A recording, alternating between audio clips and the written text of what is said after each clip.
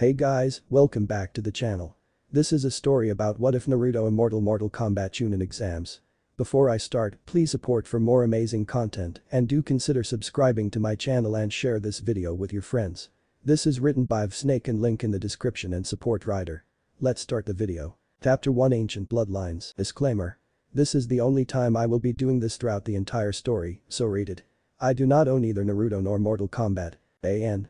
Malefic Girl knows I'm very interested this fic and left this up for grabs to adopt. I am doing just that with a few changes of my own added to it. Still, I give him props for the writing he had since it made me want to take this up and continue it. Enjoy. Naruto ran to the hospital and found Kakashi waiting in one of the hallways of the hospital. Hey, Kakashi-sensei, I was wondering if you could help me train for the exams. Said Naruto hopefully at his Jounin-sensei. I'm sorry, Naruto, but I am training Sasuke. He needs more help than you do since he's going against Gaara. Kakashi replied, not even looking up from his icha. But you saw what Neji did to Hinata. How am I supposed to defeat him? Said Naruto while not liking how his sensei was blowing him off. And you saw what Gaara did to Lee. Sasuke might get killed.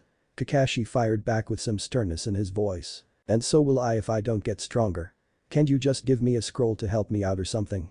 Naruto pleaded since anything at this point would do. Look, Naruto, I can't train you because I don't have any time to do so. Sasuke has a better chance of winning against Gaara than you do against Neji. You can't control your chakra, your jutsu selection is limited to the academy jutsu and a B rank kinjutsu, your taijutsu sucks, and your jinjutsu is non-existent. Sasuke has a variety of kaiten and jutsu, the Sharingan, his clan taijutsu and a few jinjutsu of which I can help him with, said Kakashi, while Naruto shook in anger. So that is it, huh?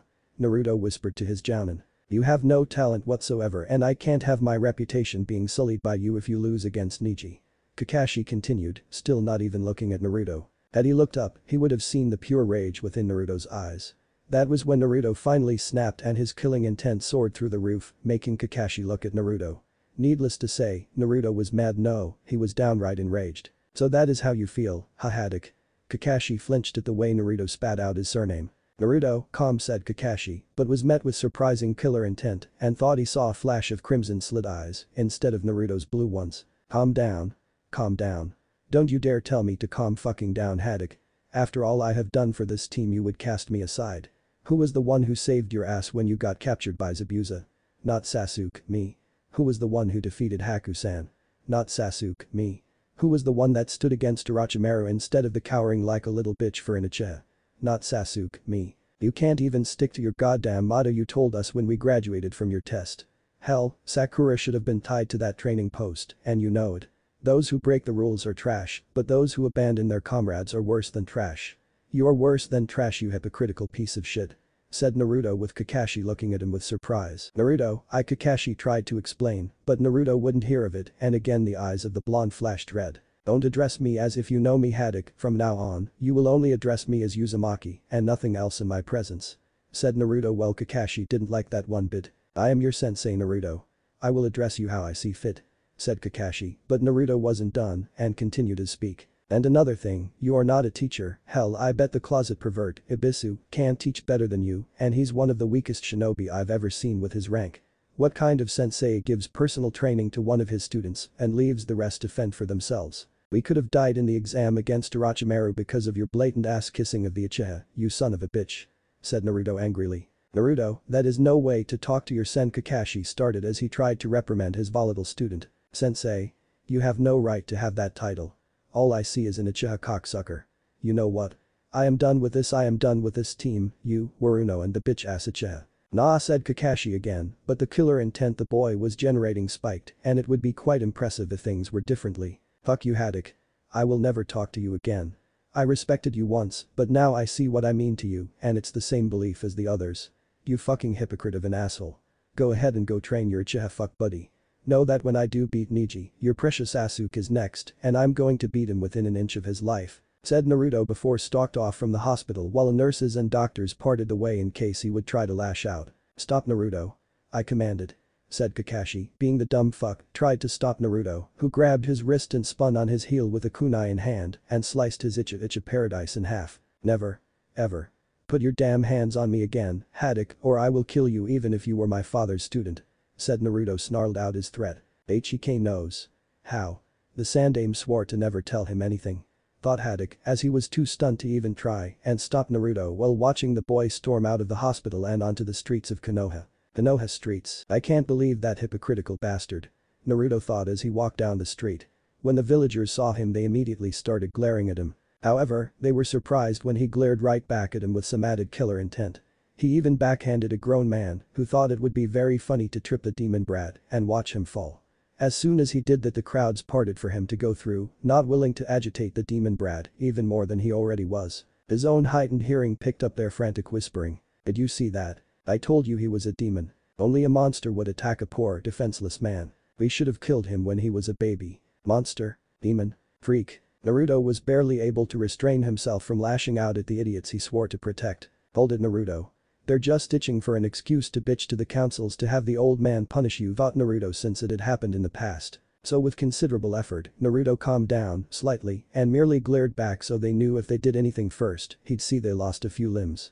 He was frightened of the people at first, after the first attack on his life at the age of 4, but after the entire situation was explained to him during the incident with Mizuki, well, let's face it, people, he was mad. I mean, who wouldn't be after finding out that the reason the entire civilian population and most shinobi hated you because of something outside of your power. He got even madder when he found out that the one who did this to him, the Yondaime Hokage, was also his father, which was kept from him and he had learned from the forbidden scroll of sealing. What parent does this type of shit to their own children? The Yondaime was an idiot for putting so much faith in so many idiots. Naruto was also mad at the Sandaime Hokage for keeping this news from him, although nowhere near as mad at his father, and kept this information from him for so long. The only real reason he wasn't madder at the old man was because he executed all of the people who ever physically harmed him. However, he couldn't do anything about the people who abused him psychologically. The old man also didn't know that most of the teachers at the academy were messing with his grades 24/7. Or if he did, was doing nothing about it out of fear of losing favor with the village and being their Hokage. Naruto himself had checked, and if they hadn't messed with his grades, he would have finished at 3rd place in the class, with the Uchiha still at 1st place. The teachers probably raised all of his grades, the bastards, and Shino Aburam at 2nd place. I can't stand this place anymore, I want to leave and never look back. Thought Naruto as he felt his rage building inside his head. Unfortunately, Naruto was so angry that he failed to notice a group of jounin talking to each other and how the blonde being one of the contestants in the chunin exam finals. They felt the boy should be injured beyond repair, unable to not only make it to the exam finals, but being a Konoha shinobi altogether, and decided to do the Hyuga clan a nice service in helping them out by removing the so-called opposition from play. The group waited until Naruto headed for a more secluded location before striking the blonde and began beating him within an inch of his life like so many had done before in the past. Not knowing a reptilian figure was watching the events before him unfold with hunger in his eyes, and he was not Orochimaru. Filthy humans. To think the Raiden the Elder God favors you. Why he does I will never understand. Said the figure, making the shinobi around the bleeding Uzumaki to look around them to see no one was there. Who's there? Show yourself. Said the leader of the group before he cried out in pain when an invisible clawed hand went through his torso. Why do that, human? When this is so much easier. Said the reptilian voice before the invisible creature bit into the shinobi's neck and quickly slaughtered the other shinobi before they could attack. A monster. Said one shinobi, seeing the creature become visible, but wished he had not, as the creature dripped acid from his mouth and shot it at the dying man. Fool. Now what to do with you? Your scent seems familiar. Tainted in a sense. No. Not tainted. Locked away. Yes. That's what I smell. But why is it familiar? Wait. Could it be he's? But I thought the child died shortly after birth. And that was ages ago, before the 10th Mortal Kombat tournament that vile sorcerer failed to secure Earthrealm in the name of Outworld. Could this weak child be his progeny's long line of progeny? I must take him before the Emperor and quickly, given the nature of his wounds, said the lizard-like creature, picking up the unconscious bleeding boy before using the amulet given to him to traverse the realms. But the Elder Gods, I ask of you for permission to stop Reptile from taking the boy to the Shao Kahn. Said Raiden while he stood before his fellow Elder Gods and saw each of them looking back at him. No, Raiden. You will not stop this.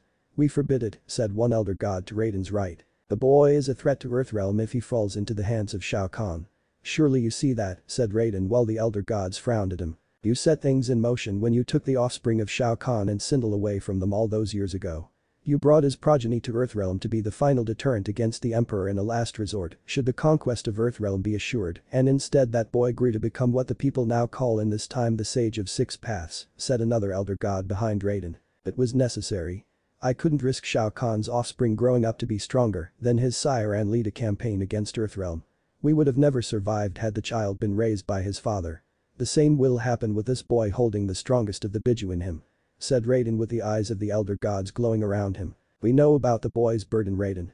Uzumaki Naruto is his descendant, born in Earthrealm with the blood of the Emperor Shao Kahn of Outward running in his very veins and therefore can traverse between the two realms without reprimand from any of us. However, Shao Kahn is still forbidden from invading Earthrealm, and we have long since ended the Mortal Kombat tournaments to ensure the safety of the realms, long after his final attempt at invading it. If we allow you to go through with this, then all the restraints put in place to stop Shao Kahn from invading Earthrealm will be cast down, and nothing will stop the Emperor from having his vengeance for what you did ages ago. That is our decision on this matter, Raiden. Cross us on this matter and you will be stripped of your status as an elder god before being cast down," said another elder god in front of the Raiden. Sighing in defeat, all Raiden could do was watch events play out and hope his actions many years ago didn't come back to haunt him. Outworld Emperor's Palace. "Master Shao Kahn, I bring something of importance before you and requires your full attention on this matter," said Reptile as he kneeled before the Emperor of Outworld and holding the child out before the man. "And this dying child? You bring this weak thing from Earthrealm before me? For what reason, Reptile?" said Shao Kahn while seeing the blood from the boy staining his floor. "He is no mere child, my Emperor. I have come across something of great importance in my travels into Earthrealm," said Reptile while the Emperor did not look impressed. "Speak.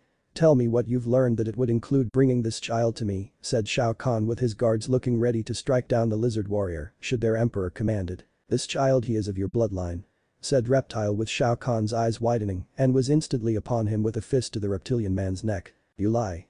I have had only one child brought into the world and my son was proclaimed dead shortly after breathing his first breath as Prince of Outworld," said Shao Kahn with the pain of losing his progeny still hurting him to this day. "I do not understand it either, my Emperor, but I swear to you this boy has a scent similar to your own and it can only be possible if he were of your bloodline. He also has strange marking on him that could only be that of an elder gods, though it reeks of death," said Reptile seeing Shao Kahn look at the boy on the ground before nudging Naruto onto his back and ripped open the shirt to see the seal. Shao Kahn knew the marking on the boy as they were the marking of an elder god who was connected to the death and there was only one elder god connected with that. Of course the elder god had fallen far, losing his title and simply being a god of death like Raiden had once been the god of thunder. This was Shinnok's power on the boy's seal. "Bring me my best healers now," said Shao Kahn to a servant who bowed quickly and then rushed off to obey the command. "I do not believe your son died shortly after his birth, my Emperor," said Reptile with the ruler of Outworld touch the boy gently, a sense of something long since dead rise up and grasp his heart in an iron grip. "Then what happened to him? Why is my legacy so weak?" said Shao Kahn as he used his power to gaze into the boy's mind and see his memories only to become enraged at what he was seeing. The beatings by mobs, the constant abuse suffered at the hands of those maggots, followed by the lack and sabotage of the boy's overall training. But what really made Shao Kahn's blood boil was this was leading back to a memory taking place mere days after the child's birth to reveal a secret kept from the Emperor of Outworld. Flashback days after Naruto's birth. "You must ensure the boy doesn't reach his full potential, Sandaime Hokage. He has the blood of a powerful being running in his veins that could shatter the world you know, and with the Kyuubi sealed inside of him, now will make the risk all the greater," said Raiden in the Sandaime Hokage's office. "Jiraiya came to me earlier about the child of prophecy the Toad Elders spoke of, and I fear given the boy's heritage combined with this new information, Naruto's growth has to be crippled. I'll see to it.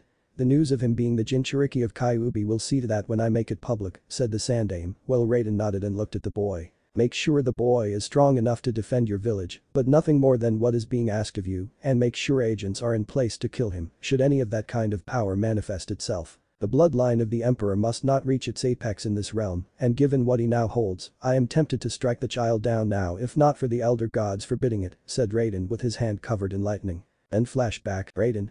He took my son from me. Curse you, Thunder God," yelled Shao Kahn before he punched a nearby pillar and turned it into rubble. "This boy is your legacy," said Reptile in shock, while many of the Emperor's generals and servants looked on with horror at what befell their leader. "This complex seal is empowered by none other than Shinnok himself. Prepare a room for the child and tend to his injuries immediately. Know that if he dies, you will beg for the elder gods to save you and the demons of the Netherim to torture you for eternity in their domain," said Shao Kahn, with the healers arriving and armed guards assisting in taking the boy to an assigned room to help Naruto recover. "I saved the boy from being beaten by the people in his village, my Emperor. They were speaking of him partaking in some kind of tournament called the chunin exams and how they were going to make sure he didn't compete, said Reptile, with Shao Kahn's eyes narrowing and the fire from them creating smoke from the intensity. You have done me a great service, Reptile. Name your reward and I will grant it if such a wish is within my power to grant, said Shao Kahn, seeing Reptile bow before him. I can ask for nothing from you, my emperor, but if it were possible I would like to help train the boy and see his development grow, said Reptile, with Shao Kahn nodding in agreement. Done. Now leave my sight.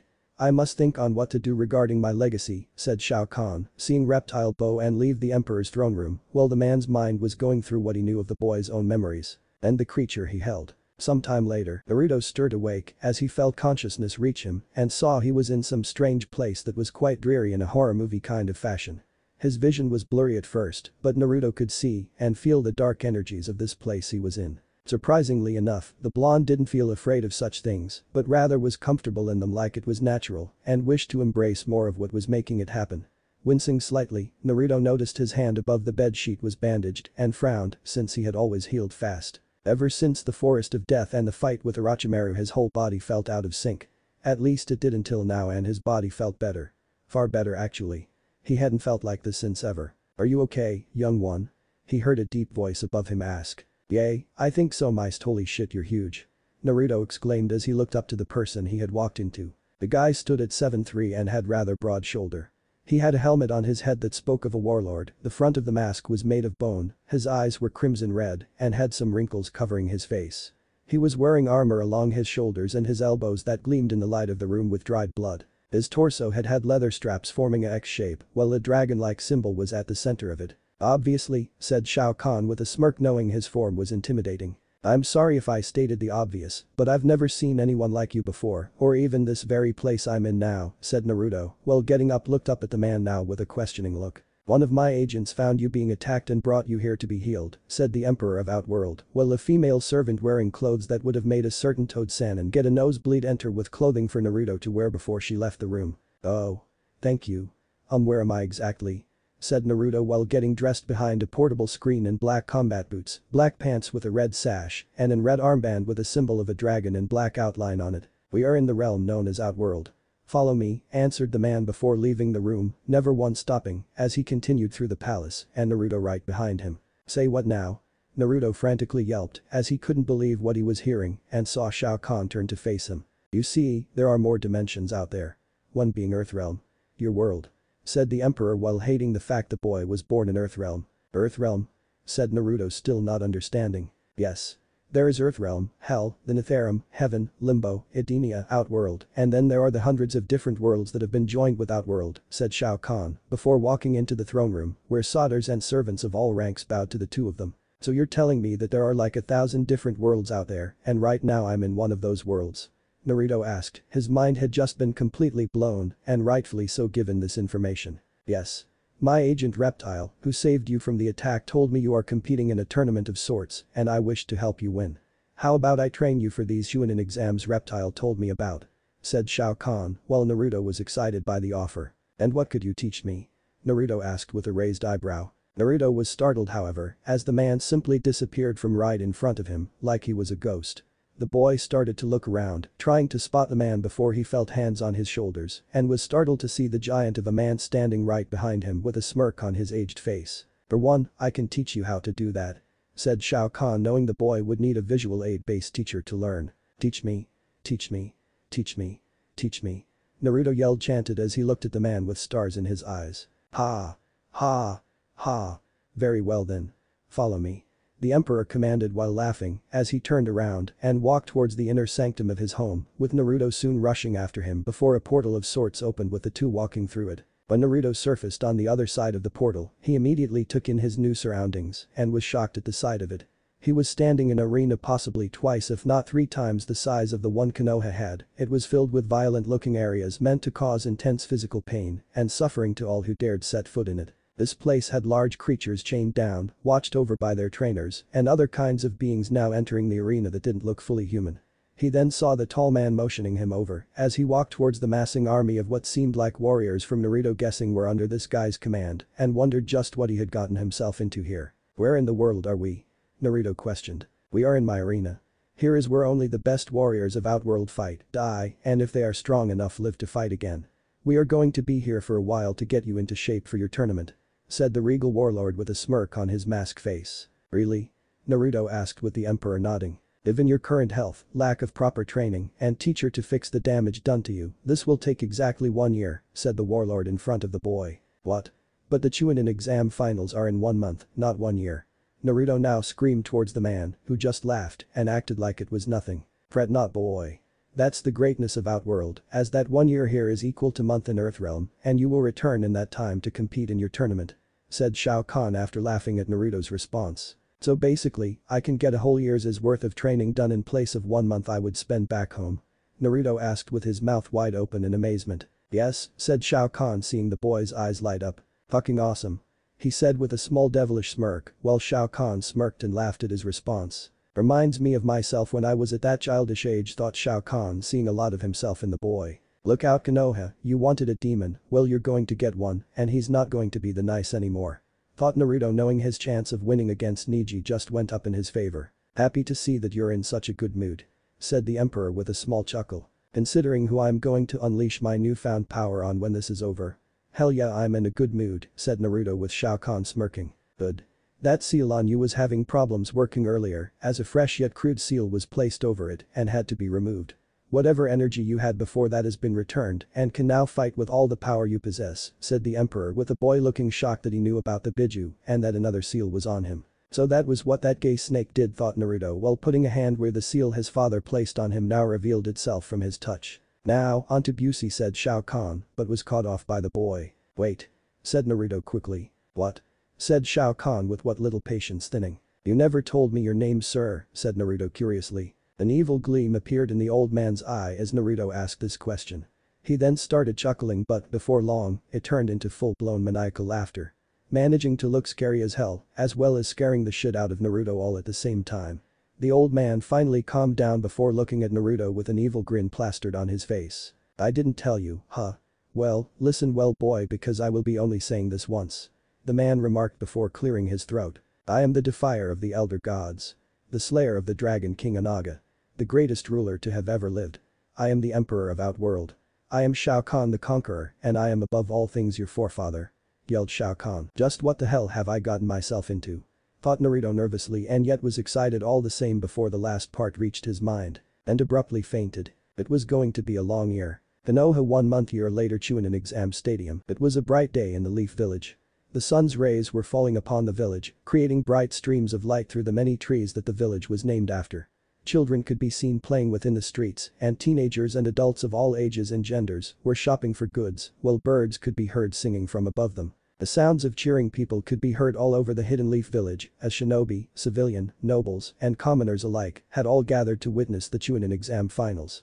As he looked over the village from his seat in the cage booth, Sarutobi Hiruzen couldn't help but be pleased with the turnout. In one section of the stand sat the members of the newly dubbed Konoha 12, which consisted of the members of the newly famed Rookie 9, along with the members of Team Guy who hadn't made it to the finals. The name was given to them because of all of the genin of Konoha who had been placed in the Chunin exams, all 27 teams. It was the 4 rookie teams that passed the second stage and made it to the preliminary rounds. Sitting with them were the Jounin senseis of the teams, -1, each of them looking down at the students who had made it past the prelims in pride. On the arena floor 7 figures could be seen standing in a line facing the cage booth. 6 of those figures were the genin who were about to compete in their matches, Aburam Shino, Hyuga Niji, Nara Shikamaru, Sabaku no Gara, Sabaku no Tamari and Sabaku no Kankuro, with the last member being the Jounin proctoring this match. The proctor, Shiranui Genma, had dark brown hair reaching to his neck and brown eyes. He was wearing his forehead protector like a bandana and the standard Jounin outfit of dark blue pants and a long-sleeved blue shirt with his Jounin flak jacket over it. Sarutobi frowned as he saw that they were missing 3 ninja, Kanuta Dosu, Uchiha Sasuke and Uzumaki Naruto. He knew that Dosu was dead, his corpse having been found by his Anbu just last night, and Uchiha Sasuke was with Kakashi, so it was a given that he would either make it at the late minute or turn up late. However, that Naruto was not standing down there was worrying. He knew the blonde would never miss a chance like this. Sarutobi couldn't help but wonder if something had happened to him. "Sir, there is still no sign of Uchiha Sasuke, but we have a few squad searching for him," said a Jounin before he leaned over to whisper into his cage's ear. "I see," said the Sandaime simply. "Sir, do you think it's possible Orochimaru may have already gotten to the boy?" questioned the man. The Sandaime didn't let his subordinate know what he was thinking. With several decades of ninja experience, he had learned the art of keeping his face emotionless. However, the thought that Orochimaru may already have gotten his hands on Sasuke was worrying. The boy had been with Kakashi, and while Sarutobi planned on having words with how the man had taken up favoritism with his squad, the Sharingan-toting Jounin was still one of his best shinobi. Before he could reply to the Jounin's words, however, he caught sight of a pair of white and blue robes out of the corner of his eye. Upon seeing them, he turned to greet the arriving Kazekage. "Kazekage Dono, you must be tired from the long journey," he greeted cordially. "Not at all," the man replied in his calm manner as he sat down. "Though it's a good thing the exams were held here this time. Well, you are still young, the trip may have been too much for you, Hokage-sama. Perhaps it's time you choose a fifth Hokage," said the Kazekage while Sarutobi gave a hearty laugh and waved the man's comments off. "Please don't treat me like an old man. The fire in me still burns as strongly as it did 20 years ago. I've still got a few more years left before needing to find a successor," said the Sandaime before looking at the contestants below. "It seems we have two missing," said the Kazekage upon taking his seat, eyes roving over to the field, and the Sandaime nodded gravely. Standing up, Sarutobi gave his announcement. "Thank you for coming. I would like to welcome you all to Konoha's Chunin exam finals. We will now begin the main tournament between the 10 participants who made it through the preliminaries." The crowd began to cheer as the Hokage finished his announcement. Sarutobi nodded towards Genma, who turned to look at the contestants. "I'm the proctor of the finals. My name is Shiranui Genma. So you all know who you are facing, correct?" Everyone nodded. "Take a look. This is the lineup for the main matches," said Shiranui. Genma held up a sheet of paper with the matches shown on it. "Ready to change up with me fighting a girl?" "Joy is me," thought Shikamaru sarcastically, since he didn't want to fight girls. "As you can see, there will be 5 matches in the first round. Now, well, the arena is different, the same rules from the preliminaries apply. Any questions?" said Genma looking at the current contestants. Nobody spoke as Genma now began the exams. "Will Uzumaki, Naruto and Hyuga Neji please step forward? All other contestants go to the fighters booth." Konoha Stadium stands. "Sasuke-kun is not here, neither is Naruto either," Ino said as she sat by her best friend turned enemy. "Who cares, it's not like he's even going to be able to beat Neji. Now he is a genius, just like Sasuke-kun." Sakura sneered. "But Sakura, that's your own teammate. At least have some kind of faith in him," said Ino, slightly put off by how casually Sakura just brushed off Naruto and hoping Neji would hurt the fellow blonde. "The day I have faith in that baka is the day hell freezes over," said Sakura simply. Konoha Stadium stands. Down inside. Yugao, Hade, Kurenai, Anko, Hana and Asuma sat within the crowd as they watched the proceedings. Kakashi was late with his student, though no one really cared for either one after hearing how the Jounin blew Naruto off to train the Uchiha personally. "This fight is going to be fun," Anko spoke with glee. Kurenai looked at her best friend and smiled. "Yes, I agree." Hade coughed and spoke. "So who do you think is going to win this fight?" This got everyone's attention. "More than likely it's going to be the Hyuga, I'm afraid. It's a shame because I know the Uzumaki Gaki is looking to avenge the Hyuga heiress after what happened in the prelims," Yuga replied. "Well, you never know. Uzumaki Naruto is known for surprises, he just might pull off an upset and throwing everyone for a loop," Asuma spoke, since Naruto had a history doing that. "Let's all see. Shall we?" Hana interjected, wanting to see the fight. Arena floor. HMPH, looks like the loser decided not to show up after all. "Not like it would have made a difference any, he was fated to lose today and the day after that," sneered Neji while thinking his victory would only bring down Hinata further. He was silenced, however, as he heard a strange sound behind him and turned to see what it was with wide eyes along with everyone else. They saw a large circular orange portal open and the sound of heavy ground shaking footsteps coming from the portal entrance, with the shadow of the figure coming from it being revealed to the light. "So, you decided to show up after all, huh?" Lose said. Neji stopped talking, however, as he took in the appearance of the person walking towards him and Genma. Is that Uzumaki Naruto?" thought the Jounin proctor while wondering if he needed to have his eyes checked or if he was in the twilight zone. Dawn was the 4-3 orange-loving knucklehead of a ninja. What stood in his place was a whole new warrior altogether. This boy, no, man stood at an impressive 5'7", his spiky blonde hair was now down to his shoulders and held in the back by a ponytail. He had gone from scrawny to ripped, he had muscles bulging damn near everywhere. It was really visible since he was shirtless with black X-shaped leather going across his torso with a dragon emblem holding it together in the middle. He was wearing black Anbu-style pants with a dark red belt, black combat boots, had on dark red shin and forearm guards with jagged edge greaves, black gauntlet stained in dried blood, and he had his Konoha headband loosely hanging around his neck. Naruto even had what appeared to be a dragon emblem tattooed on his left pectoral. The dragon was a metallic gray surrounded by a black circle looking menacing in the sunlight. They only knew it was Naruto due to the whisker marks on his cheeks being thicker than usual, as the usual spiky blonde hair was covered by a metal helmet with a bone-like front that protected the upper part of the face, and his blue eyes were now crimson red with slit pupils. The crowd and more specifically everyone from Konoha was stunned silent at his new appearance. The only reason that they were able to identify this new person as Naruto Uzumaki was because of the blonde spiky hair and the 3 whisker marks he had on each cheek. The stadium was completely silent for one moment. Then it erupted into sound with a few simple words they spoke and thought next. What the fuck? Chapter 2 Test Your Might. AN. Again, this is adopted from the original author. I informed him some time ago I was interested in this and wanted to do this. So props to his work that helped provide the key foundation I needed. Enjoy. The stadium erupted into frantic chatter as everyone was trying to find out what happened to the demon brat. What the fuck? I thought he was supposed to be some scrawny looking idiot wearing Kill Me Orange.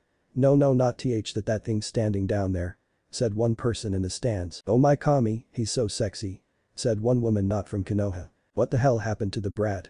Said one leaf shinobi of chunin rank. Do you think it was the fox? Said a civilian whispering to another. This seemed to be the collective thoughts of all within the stadium. Stands. That's Naruto? Ino shouted as she saw the new and very much improved version of the blonde knucklehead. Sakura was staring too but was in denial. She was trying to convince herself that there was no one who could look better than her Sasuke. Choji was frozen in mid-chew and staring at Naruto. Kiba was smirking. He had a feeling that the match with Neji was going to be extremely brutal. Hinata was currently holding her nose to prevent the ever-massive nosebleed that would have erupted when she saw Naruto's muscles. Down in the arena, Temari was staring at Naruto while trying to hold back her own with less noticeable effort. Wow. This kid went from loudmouth squirt to hot stud in less than 1 month. I hope he's still single. Hubba. She thought while her face was red. So Temari's got a crush on him. Blackmail material. Thought Kankuro was noting the look on his sister's face and was grinning as he knew that he could use this as blackmail material for later. Shikamaru's eyes were wide, but he still had that bored look on his face. Troublesome, he said out loud knowing Naruto's face was in the dictionary when it came to the term. Maybe he can help me prove my existence, thought Gaara had on a slight sadistic smile as he stared at the blonde. Shino was wondering what had happened to the boy that made him change so drastically in such a short time. He was also starting to wonder how he was able to do that thing when he entered the arena. Arena floor. Then Naruto Uzumaki?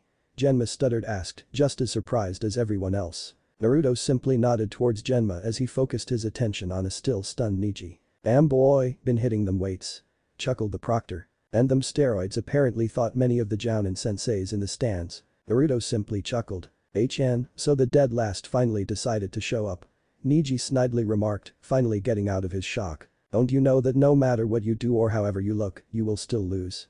Because fate has decreed that I shall be winning today. Naruto simply stared at him as if he were a bug, which in Naruto's eyes he was. Now the match between Neji Hyuga and Naruto Uzumaki will begin. Genma said smirking. Genma then decided to get the hell out of there because he had a feeling that this was going to be a rough one. The other contestants all filed out of the arena and went up to the fighter's box. Up in the stands, two Chunin, Katetsu and Izumo, both sat and watched the match. The kid's come far, Izumo said simply. Yeah, Katetsu said, but is the kid strong enough to fight the prodigy of the Hyuga clan? In the arena, Neji faced Naruto and crossed his arms. Give up now, he said, there is no way that you can defy fate. When Neji didn't receive a reply, he scowled at Naruto. Are you listening to me? Said Neji with Naruto simply stayed silent, watching Neji like a predator stalks its prey. While his mind was going back to when he was training with Shao Kahn and the power he wielded to bring his legacy to this point, along with the truth of his heritage. A heritage that was centuries if not a millennia in the making that was denied thanks to a fearful god seeking to usurp evil and his progeny. Flashback Outworld Arena. Again. Said Shao Kahn seeing his son's long-line descendant brutally fighting a small army of Tarkatan demons and doing impressively well. The boy had gone on a much more nutritional diet after a combination of Shao Kahn's own power fused Kyuubi with Naruto, which wasn't the most pleasant thing given the memories of the fox and growing of Naruto's body structure growing. It had been a very painful ordeal, which was saying something given Naruto's past experience with pain and could not hold back the screams that came from his mouth.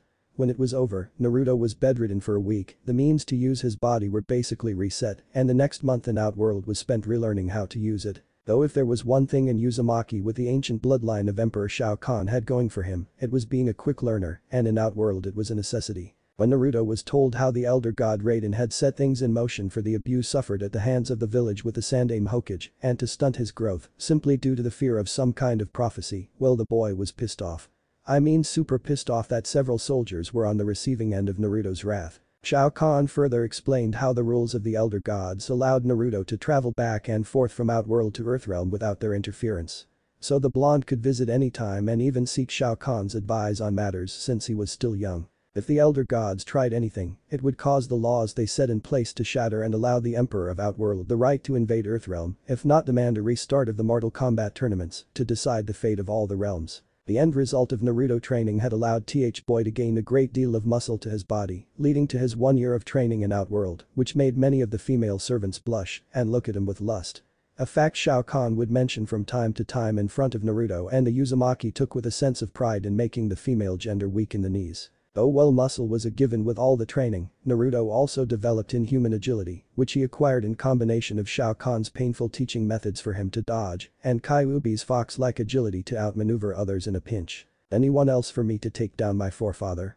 said Naruto with Shao Kahn smirking and snapped his fingers from his position on the throne. "Boro, Kintaro, Shiva," called Shao Kahn, with a trio of Shokin now ready to fight the Uzumaki. "I had to ask," said Naruto before the Shokin attacked him and with the intent to kill. Then flashback, Neji just smirked, thinking his opponent was afraid and activated his Byakugan. "Don't feel like talking?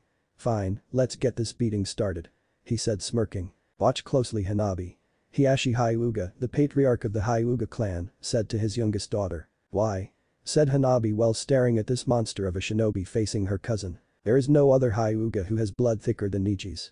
He is a true Hyuga prodigy," said Hiashi, though even he felt some form of fear at this. The young girl simply nodded, showing that she was listening.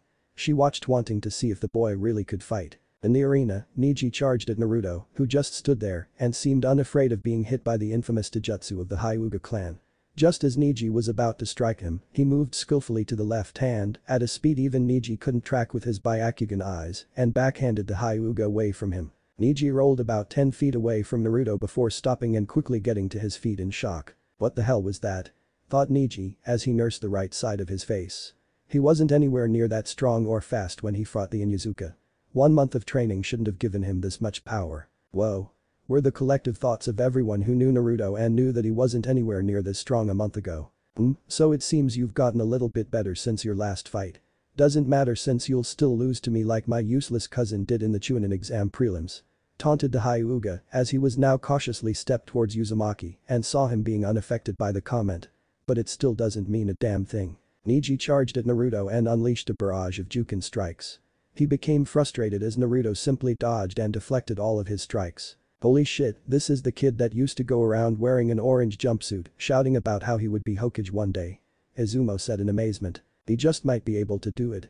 Katetsu chimed in. In the stands, Hanabi was currently staring at Naruto. She had been taught that power was everything and that was currently showing. "God damn it, stand still so I can hit you," yelled out a furious Neji while Naruto simply laughed at the Hyuga as he continuously danced around the Juken strikes. Neji had a small moment of triumph as he finally managed to nail Naruto in his left arm.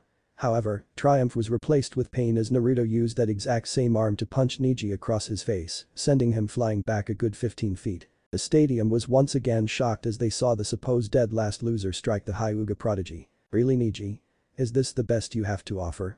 How disappointing."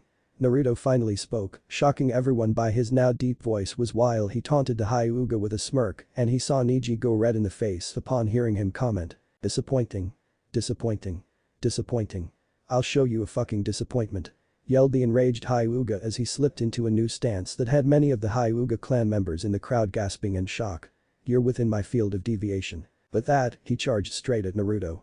Had he had a clear head instead of an anger-driven one, he would have noticed that Naruto didn't move at all and instead let Neji get within striking range. 8 trigram 64 palms. Stated Neji as he started using his clan's prized skill to close all of Naruto's chakra points. Had he paid attention, he would have noticed that Naruto never even flinched when Neji started his assault, nor did he move an inch from his spot. "What the hell has Naruto been up to this past month?" asked a gobsmacked Kiba. "That's what I want to know too," thought Sakura, while her anger at the blonde being this strong only infuriated her further since she felt Sasuke should be the one with this power and not the monster fighting Neji. He's taking all of those Juken strikes as if they're nothing. "Hey Hinata, can you check and see if Neji is even closing any of Naruto's chakra points?" said Kiba, knowing his own teammate could see what was going on. "Hi," muttered the shy Hyuga heiress as she activated her Byakugan before gasping. "What? What do you see? Said Ino, seeing Hinata staring intently at Naruto.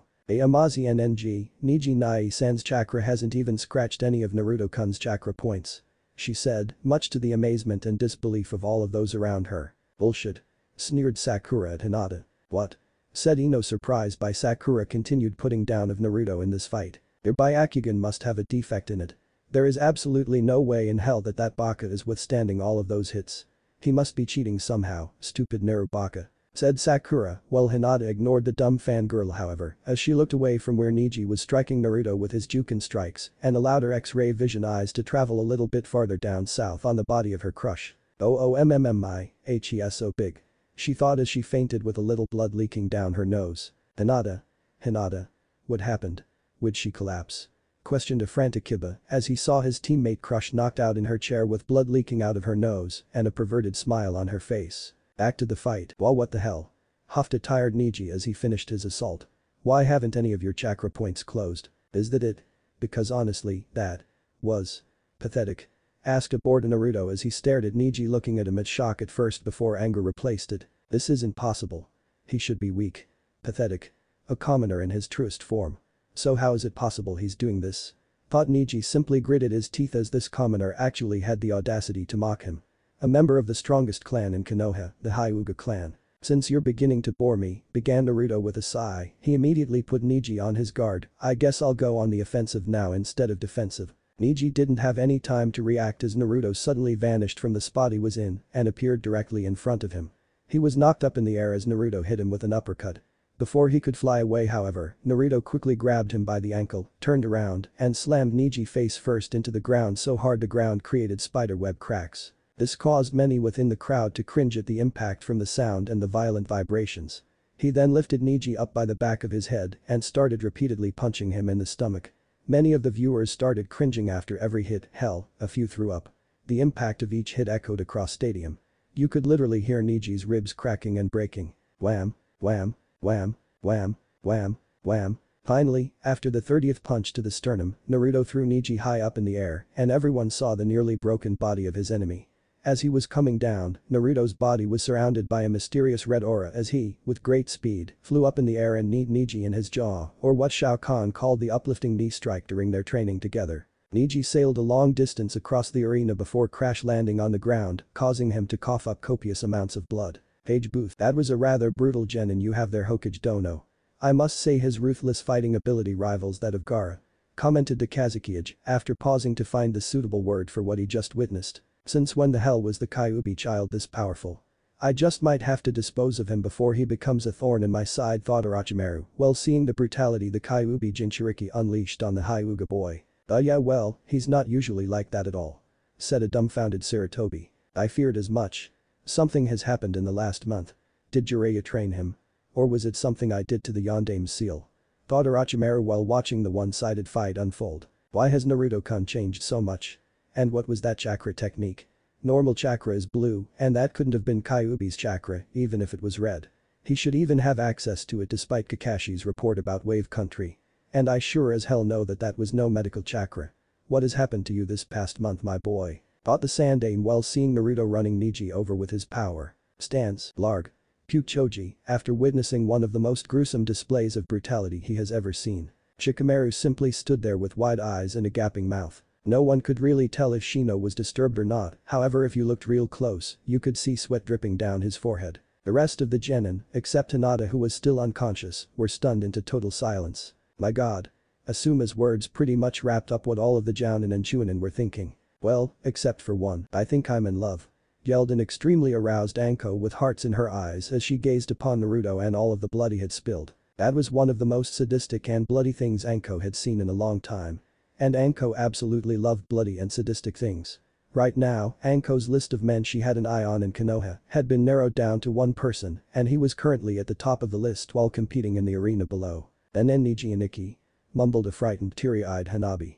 She had just seen someone she viewed as an older brother beaten to a bloody pulp. And the fact she's only 10 years old means someone's traumatized for life. No. Whispered Hiashi as he watched his brother's son, his nephew, try to stand up while still coughing up blood. Arena floor, holy shit.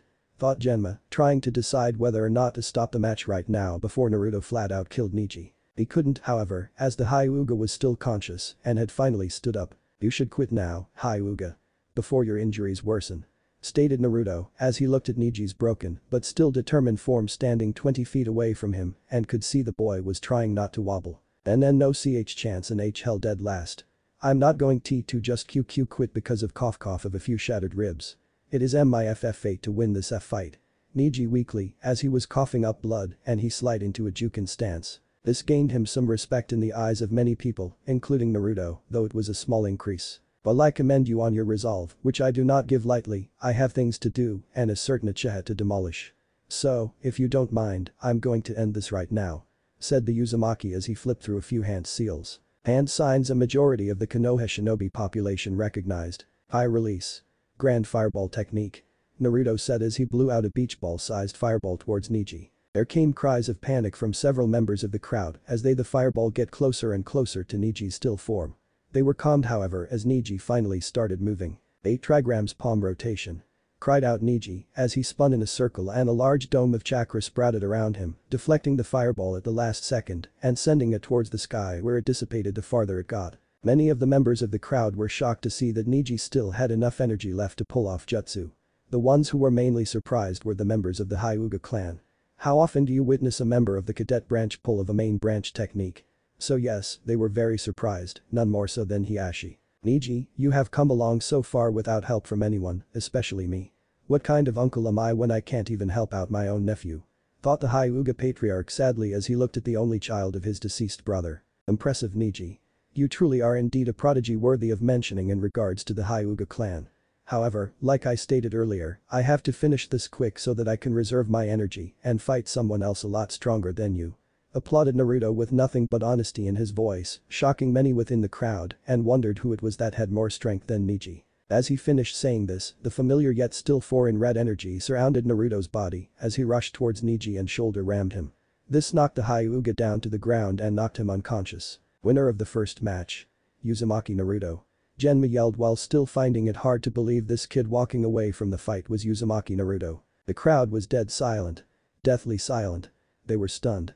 Shocked in disbelief. As the medic Nin came out to retrieve Niji, they were shocked as they saw Naruto pick him up and carried him over to the stretcher where the medics then took him towards the medical room.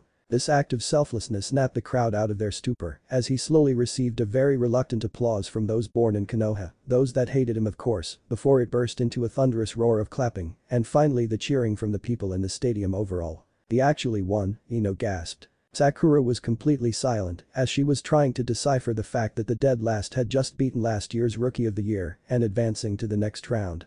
It was simply impossible in her mind that this happened. It shouldn't have happened. That did not just happen. There's no way Naruto is this strong. It has to be a Jinjutsu.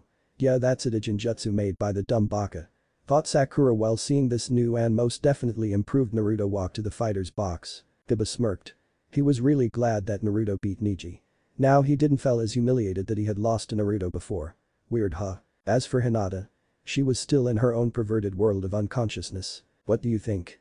Katetsu asked his companion. "I think that Niji at least deserves a promotion for being able to stand and fight taking such a brutal beating. As for Naruto, we might as well just hand him his chunin vest now," Izumo answered. "Chunin? Ha. This kid just fucking dominated a fight against a prodigy from Konoha's strongest clan, add that to the fact that he graduated as the dead last and has only been a genin for a year.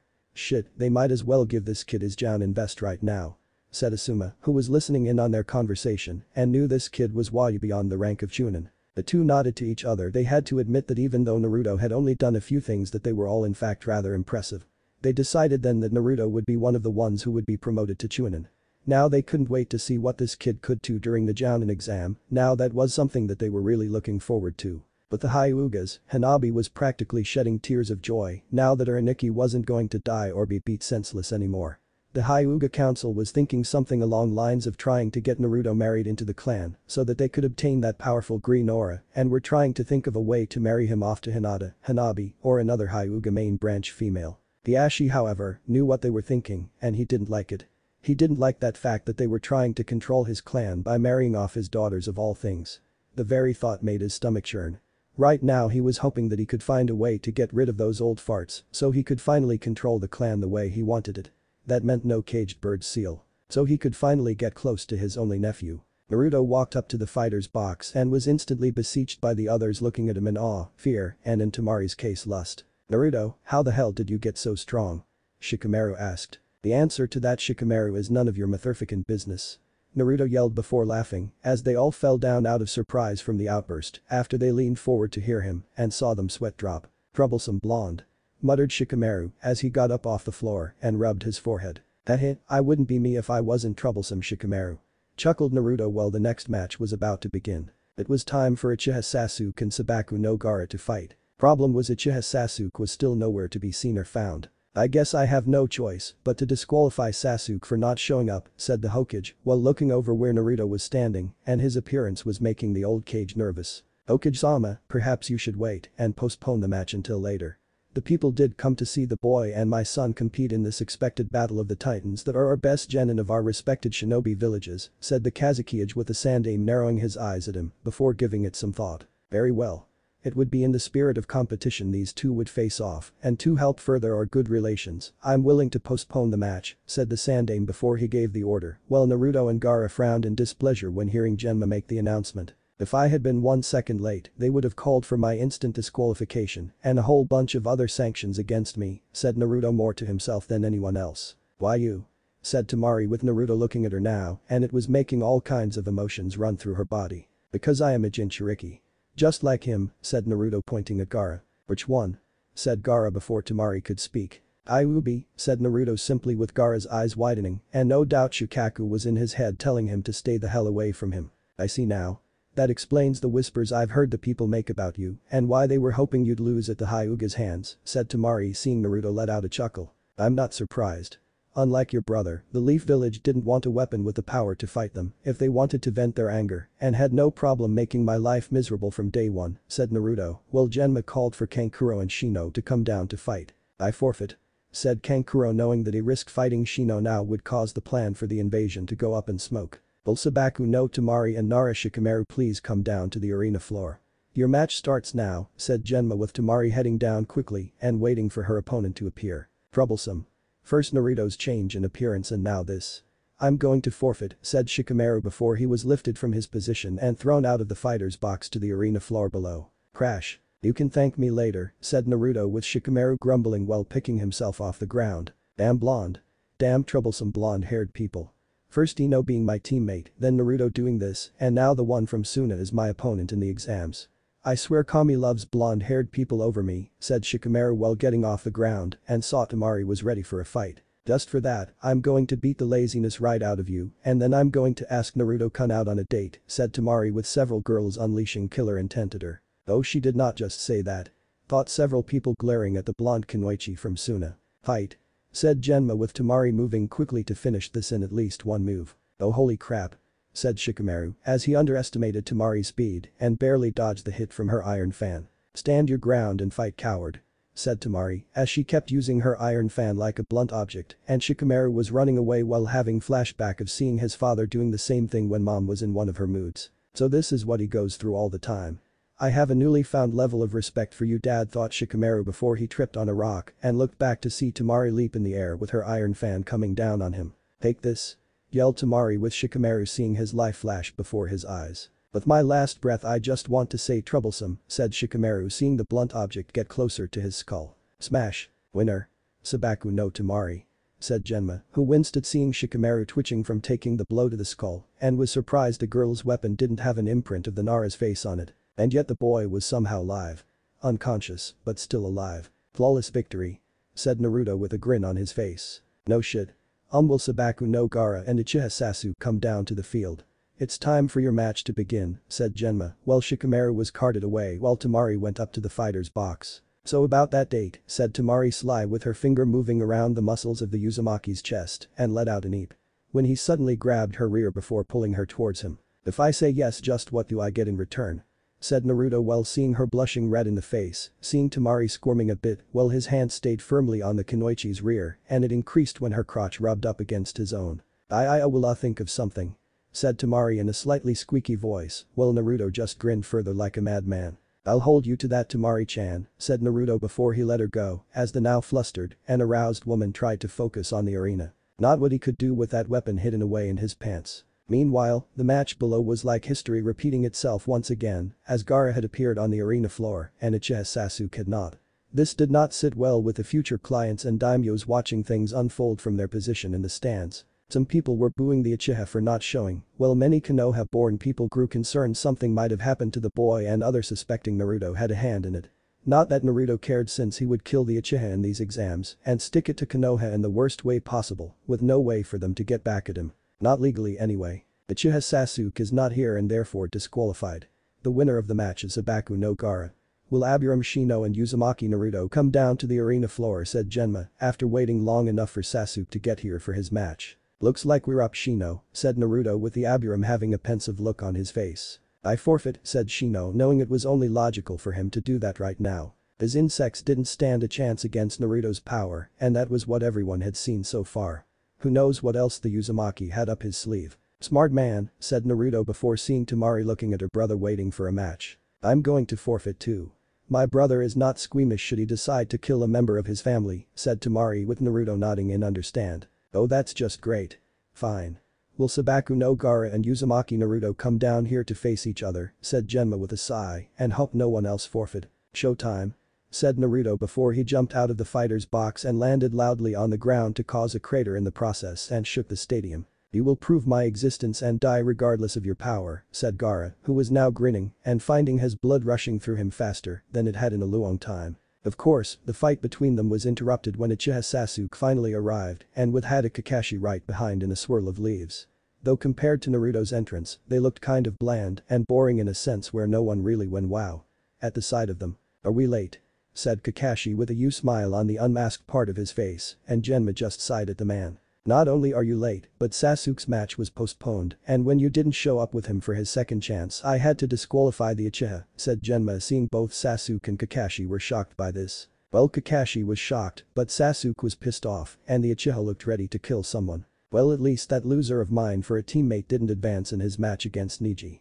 I bet the Hyuga hurt that pathetic excuse of a shinobi no badly that he cried and pissed himself, said Sasuke, letting out a cruel chuckle. Only to be surpassed by a cruel laughter coming from a helmeted figure, and the burning crimson eyes made the hairs on the back of Kakashi's head stand up. You would be losing that bet, Uchiha. Neji fell in battle by my hands painfully, I might add, said Naruto, with Sasuke looking at him with disbelief. Naruto? Said Kakashi, while Naruto just grinned further with his fangs showing. Impossible. You are not that dead last loser, said Sasuke, seeing what Naruto now was and felt should be rightfully his own power. If you're so confident, then back it up and take me down yourself, Sasuke, said Naruto, with the Uchiha charging forward blindly and hitting him with a punch to the stomach, only to cry out in pain. Hhhhh. Yelled Sasuke as he held his now broken right hand and hearing Naruto laughing at him. Foolish Uchiha. Your strength, what little there was of it in your possession, has failed and are no longer even remotely close to my league, said Naruto with his arms crossed in front of him. Shut up. I don't care what kind of power you possess. I will always be better than you, loser. This village will always love me over your worthless self any day of the week. My finger has more value than your whole body. Said Sasuke while Naruto just smirked at him. Is that so? Said Naruto, his grin reaching from one ear to the next. 100%. Said Sasuke while Kakashi was still looking in disbelief at what had become of Naruto. Then let's test your little theory. Said Naruto before his body glowed red for a second and a shoulder strike at the Uchiha that sent the boy through the stadium wall. Sasuke. Said Kakashi before glaring at Naruto. Looks like you were wrong about me being a weak and pathetic haddock. What was it you said? You didn't want to risk your reputation on teaching a no-talented person like myself. That I would lose to Hyuga Neji and therefore not worth your time. I am in the last match of the chunin exam finals. I crushed my enemy without your help, my so-called sensei, and after today I won't need any of your so-called training after this tournament is over, said Naruto, letting out a cruel laughter that echoed throughout the stadium. What do you mean by that? You are a genin unless promoted by the Hokage himself to chunin, said Kakashi, while Naruto just grinned while looking back at the Sandaime. Him? He may portray himself to be a dragon with his title, but that man is really just a toothless worm. Said Naruto, seeing Kakashi looking at him in shock and everyone else hearing that. How dare you disrespect the Sandaime? Said Kakashi before an explosion was heard in the cage's booth and around the village. I'm going to do more than disrespect the old man on a verbal level, haddock. I'm going to show my power to these weak fools in Konoha, and when I do the village will fear me, now not the other way around. said Naruto with Gaara trying to go along with his part of the plan to awaken Shukaku through the Genjutsu a certain bespectacled subordinate of Orochimaru was unleashing on the stadium. "Gaara, hurry," said Temari with Kankuro and Baki appearing to cover his flank. "Now see what this no-talented shinobi you didn't want to tarnish your reputation can do, Haddock," said Naruto before forming a light spear and throwing it at Gaara with the red projectile piercing the sand into the red-haired boy's shoulder. "Gaara!" cried Temari seeing his sand fall apart and her youngest brother bleeding from the energy weapon's point of entry. "My blood. I'm bleeding," yelled Gaara frantically having seen the crimson liquid coming out of his body with his own two eyes. "These mine," said Kankuro bringing out his puppets, but no sooner had they been let out were they destroyed violently by the immense strength Naruto unleashed on them and finally punching Suna's puppet master prodigy in the face to send him flying. "We need to get Gaara out of here," said Baki turning to Temari, who nodded at him and tried to move her little brother clutching his bleeding shoulder. "So noble. I wonder if you are giving that order because you care about him as a person or if you care about him as your weapon," said Naruto grabbing Baki by the throat and lifting him up off the ground. "What does it matter to you? You are a Jinchuriki too. Suna knew about you before this happened. Why do you think the Kazekage agreed to strike out against Konoha? He knew you were weak. That Konoha was foolish in their efforts to keep you under their thumb by making a weak weapon out of their Jinchuriki," said Baki, while Naruto narrowed his eyes at him. "Your Kazekage was right about one thing. Konoha was foolish in their efforts to keep me under their thumb. Of that much, you are indeed correct, Suna Jounin, but make no mistake about it when I tell you I am far from weak and this world will soon know that fact," said Naruto before crushing the man's windpipe and threw him away like he was nothing. Looking at the cage's booth, Naruto saw there was a fight going on between the Hokage and Orochimaru, using his impersonation of the Kazekage to get close to the old man. In the stands, Suna and Sound Shinobi were fighting the leaf forces there that wouldn't fall under the sleep-inducing Genjutsu. Grinning at this golden opportunity, Naruto decided to let Temari escape with Gaara and a severely concussed Kankuro while unleashing his fury on the people in the stands. "This is the best chunin exams ever," said Enko as she killed two Suna shinobi with her snakes and one Sound shinobi when her kunai pierced his skull. "Enko?" chided Kurenai while shaking her head at the special Jounin's love for violence and wondered if anyone had the power to tame the crazy woman. "What? This is what it's all about, Kuro-chan. The fighting, the killing and surviving to see another day," said Anko simply with Kurenai looking to say something else, but a mighty battle roar was heard above them and upon looking up, saw Uzumaki Naruto descending down on their location with his wrath hammer with a dragon symbol on the side in his hands. "What the hell?" said Kurenai before she and Anko leaped out of the way before Naruto landed, causing a great deal of damage to the stands upon impact. "You asshole. You almost killed us," said Anko with a pissed off look on her face. "But I didn't, did I?" said Naruto before swinging his wrath hammer at a Suna shinobi, followed by a Sound shinobi, two more of them, and then three more from Suna fell from get hit by his weapon. "That's not the point," said Anko before she kicked one Suna shinobi between the legs and moved to kick Naruto's ass. Until she saw the pile of bodies and splatters of blood that surrounded him. "No. The point is that you saw me heading your way, you dodged, you survived, and look sexy killing these weak fools," said Naruto before he performed charging spikes and had caused the group of shinobi that were hit become shredded from his jagged armor plating on his body. "He's a violent asshole who is causing bodily harm to anyone caught in his crosshairs and no one is safe from him," said Anko simply while Kurenai and herself saw him put his fist through an enemy shinobi's chest. "And?" said Kurenai while seeing Naruto kick another man in the stomach with enough force to send the poor bastard through three walls and have a piece of it fall on his head to cause the killing blow. "And I want him so badly right now," whined Anko while Kurenai sweat dropped. "Later, Anko. We have to defend Konoha right now," said Kurenai with Anko pouting at first, but soon got into it and began to defend the village from its enemies. "Out of my way," said Naruto as he was smacking around everyone and anyone that was getting in his path to the cage booth, currently being surrounded by a purple barrier on the tiled building. "Look at him go," said Asuma before taking down two Suna shinobi with his two trench knives. "Yosh. Naruto-san is really showing off his springtime of youth," said Guy while spin kicking a Sound shinobi into a nearby wall. "That's not the only thing he's showing off," said Tenten as she saw his wrath hammer and his skill with it. Making his way to the cage's booth, Naruto saw the barrier was standing in his way and created by those four individuals at each corner. Each one hand-picked by Orochimaru to be his bodyguards and loyal to the end of their days depending on their conditioning of their training by him. "What are you doing here?"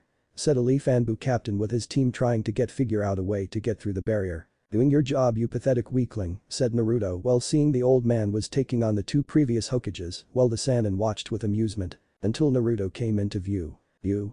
said Orochimaru while seeing the weapon of choice in his hands. You were expecting one of the elder gods," said Naruto before swinging his wrath hammer into the barrier and make the wall he hit shatter on contact. "That's not possible," said Orochimaru as Naruto walked through the massive hole and Anbu doing the same to assist their Hokage in battle. "I am Uzumaki Naruto and I specialize in doing the impossible," said Naruto before he created a light spear and throwing it at the Shodaime Hokage with a literal energy weapon pierced the man's skull before turning the man into ash due to the tag in his head being destroyed. "What did you do?"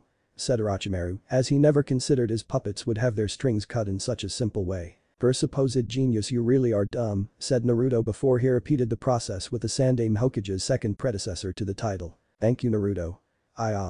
Cried the Sandaime as he was punched hard in the face by the very person who just saved his life and was shocked like everyone else by this. "You and I are going to have a long talk about your actions regarding me old man. Make no mistake about it," said Naruto with his eyes burning with fury before turning his full attention to Orochimaru. "Retreat," said Orochimaru before he began to flee with his bodyguards. "Coward," said Naruto as he threw his wrath hammer at the Sannin and struck true in the back to cause him to drop like a stone onto the ground. "Orochimaru-sama," said one of the Sound Four with extra limbs that reminded Naruto of the Shokin, though it was clear the man wasn't one of their kin in any shape or form. The Sound Four tried to intercept Naruto, but they were attacked by the senseis of the Rookie Nine and Guy, while the young warrior descendant of Shao Kahn landed in front of the downed Sannin. The impact of the wrath hammer nearly breaking his spine while shattering the bones in his shoulders and to stop any movement in his arms altogether. He couldn't move much with the damage inflicted while taking considerable effort to get onto his knees, but Naruto was not one for taking chances with the Sannin and walked slowly towards the man with caution, should he try something? And try he did. The man's face shot up and shot out a long blade from a sword from his mouth.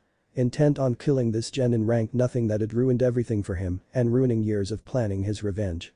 All the scheming, the preparations and hard work were destroyed in a single day by this Uzumaki brat standing before him. However, the boy was expecting something and moved faster than the Sannin thought possible before feeling a nearly skull-crushing pressure from hand now on his face. "Your soul is mine," said Naruto having been taught the deadly art by Shao Kahn before ripping the man's soul from his body and into his own, with the Sannin screaming out in agonizing pain in the process. Those watching this event unfold, Konoha, Suna and Sound Shinobi, could only look on in horror at the sight of Orochimaru's soul, which many questioned if he even had one in the first place, leave his body to enter Naruto's own. The body of the Sannin fell down dead, his bodyguards now screaming in pain from the curse seals burning away at their master's death, and even Anko herself was feeling the failed mark of her former teacher burning away. Seeing the Kusanagi sword amongst the now quickly decaying body of Orochimaru, the Uzumaki picked it up and examined the blade, while finding it would be a useful addition to his arsenal. "Orochimaru my old student," said the Sandaime mournfully while in disbelief at seeing Orochimaru's body falling apart and Naruto standing over it.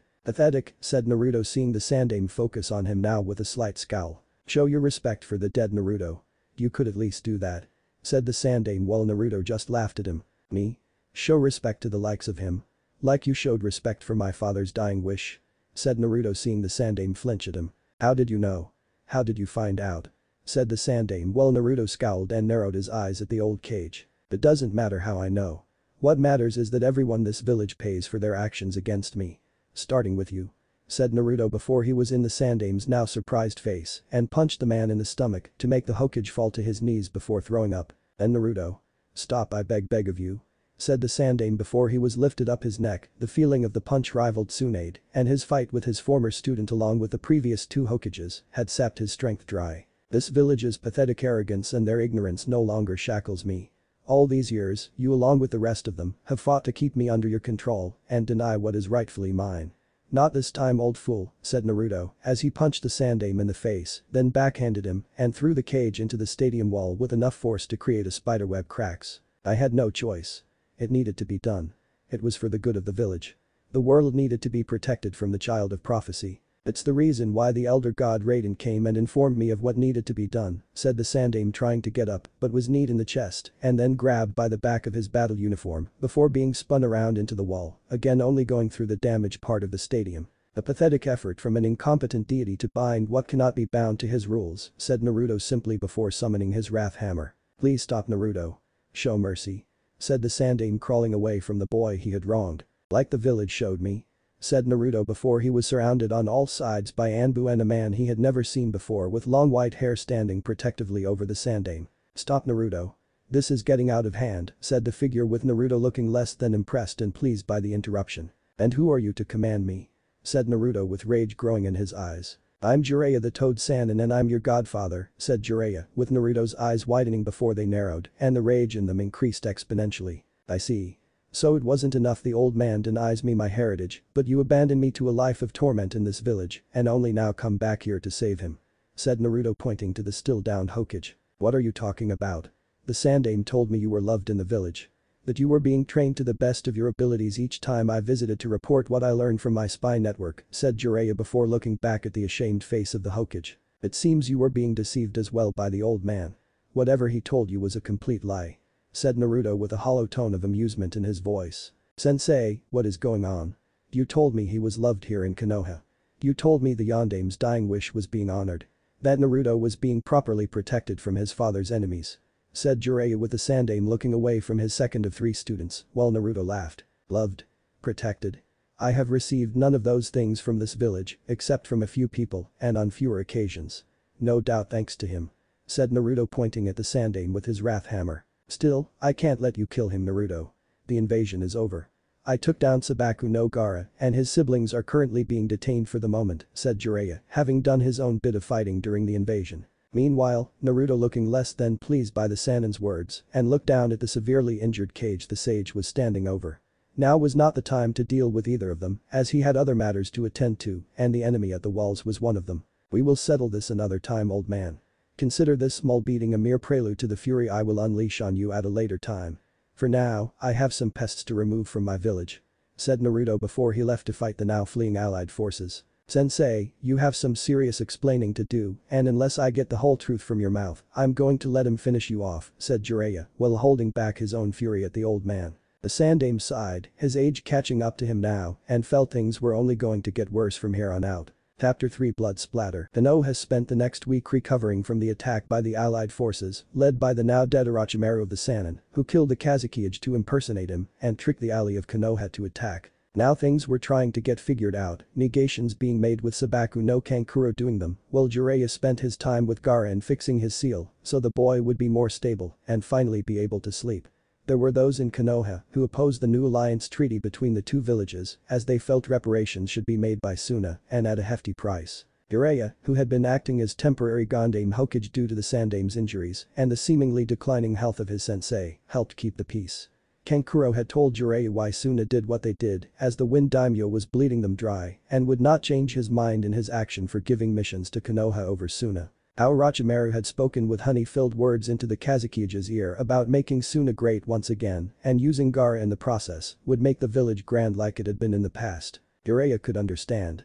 He also had been digging through the Sandaime's papers, seeing the Kazekige had asked the Hokage to intervene on his behalf to stop the Wind Daimyo from killing his village.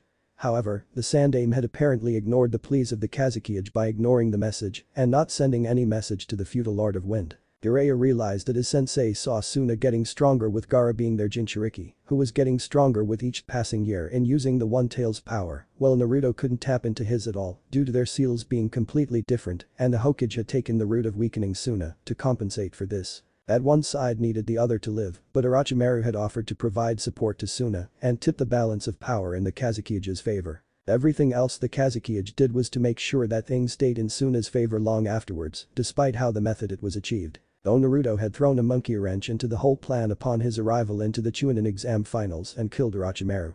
After the Kazekige's siblings were detained, Naruto actually paid them a visit before the Toad Sannin talked to any of them, though Jiraiya didn't know what they talked about since the guards watching them were on the ground with broken bones in various places and too much in pain to pay attention. Regardless of whatever they talked about, it had Kankuro moving to begin negotiations right away and Temari with a blush on her face after Naruto left with a smirk on his face. "See you in a few years, Temari-chan.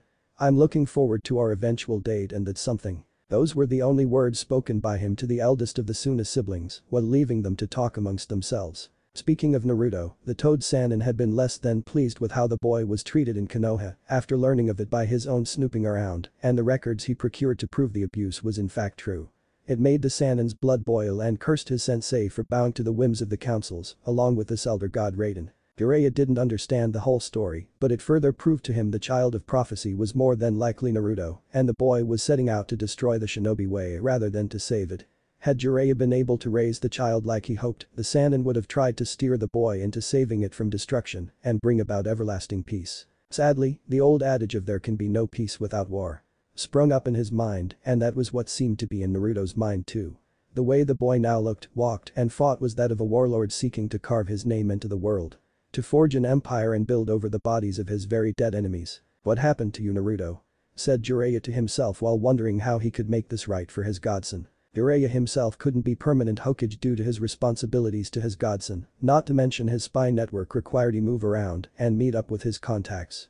He dare not give the Sandaime back the position of Hokage, as his sensei didn't have the strength for it anymore, and it proved to be true when visiting the man in the hospital. The once great kami of shinobi looked old, his face showed as much, and the man's eyes looked tired from doing this line of work the job entailed. And Jiraiya could only pity him. The Sandaime had confessed everything to him. About his actions against Naruto.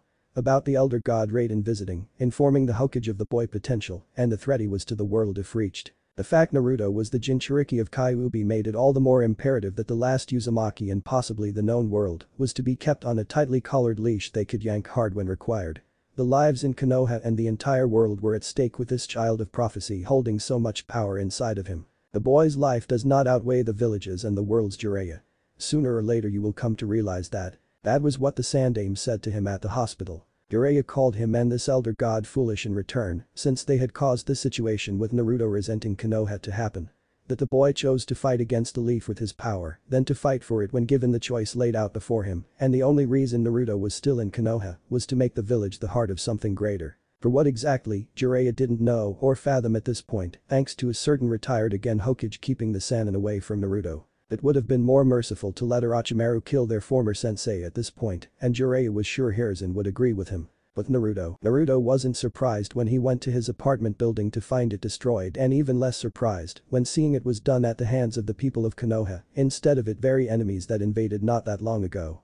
The crowd of civilians and some of the shinobi of Konoha were all cheering at destroying the demon's lair, with him now being homeless like some of them were. Many expected the boy to weep, cry, and wallow in despair at the loss of his home, with the only choice left for Naruto was to sleep in the alleyways. To beg someone to let him stay the night, and even if they did it would come at a price that would make hotels seem cheap by comparison. However, this was not the Uzumaki Naruto they knew him to be due to their memories lacking short-term, and even if he was the name Naruto they supposedly knew, he would rather sleep in the alleyway than sleep one day in their houses for a hefty financial fee he would most likely couldn't afford. So when Naruto made his presence known, they all smirked and taunted him about the loss of his home. He responded back by leaving those responsible either dead or so severely injured that they would wish death had claimed them. Some shinobi arrived on the scene, demanding he surrender for the attack on the people, and shinobi lying on the ground around them. Naruto just made a come-get-me hand motion with the squad in front of him being hesitant to engage in battle, and it made the son of the Yondaime laugh at their cowardice before leaving them to collect those still barely alive. So where was he now? Well, yes. Fuck me, Naruto-kun, yelled Anko as she was in her own place of residence and getting plowed from behind by the Uzumaki. Yes. That's right. Naruto was fucking Mitarashi Anko. How did this happen? Well, after Naruto killed Orochimaru, the curse seals on all his victims, which included one Uchiha Sasuke despite his desire for it to stay. The special Jounin had been so happy at finally being freed from Orochimaru's control, and all thanks to Naruto. If that wasn't enough, Anko practically creamed her panties when learning how the Sannin died when Naruto ripped out his soul and devoured it into his body. After Naruto lost his place to live in thanks to the ingrates of Konoha he had saved, only to maim them for their stupid actions against him, Anko offered the future emperor a place to crash, and with no financial fee to it attached. Just the sexual kind, and Naruto paid her well in that regard. His time in Outworld had allowed the young shinobi turned future warlord of Earthrealm to enjoy the pleasures of the flesh from the slave girls and female servants in Shao Kahn's palace. His merger with Kyuubi had brought out all sorts of urges, memories of times before being sealed away ages ago, where the fox would take a human form to rut with a woman and knew which spots to hit for a woman to scream out in pleasure. He had made many beautiful women in Outworld yearn for his touch from his many nights with them. That's it, Anko-chan. Moan out for me. Cry out for more. Tell me how much you want it, said Naruto as he thrust harder and faster with the special Jounin's eyes rolling back into her head. I'm coming. I'm fucking coming, screamed Anko as she cried out and came hard while Naruto did the same before the collapsed on the barely holding bed. Several days of doing this for hours on end each time will do that. At this rate you're going to need a new bed, said Naruto while Anko moaned with the sound coming from her throat saying she agreed. Well worth it, said Anko while breathing heavily while looking back at him before she rolled over to be on top of him. Agreed, said Naruto while she rested her sweaty body against his own. There is another reason behind our agreement to stay here, said Anko while she saw Naruto look at her with a raised eyebrow. Really? Said Naruto seeing Anko nod with her face looking surprisingly calm and a hint of seriousness. It's just I have hated Orochimaru my whole life.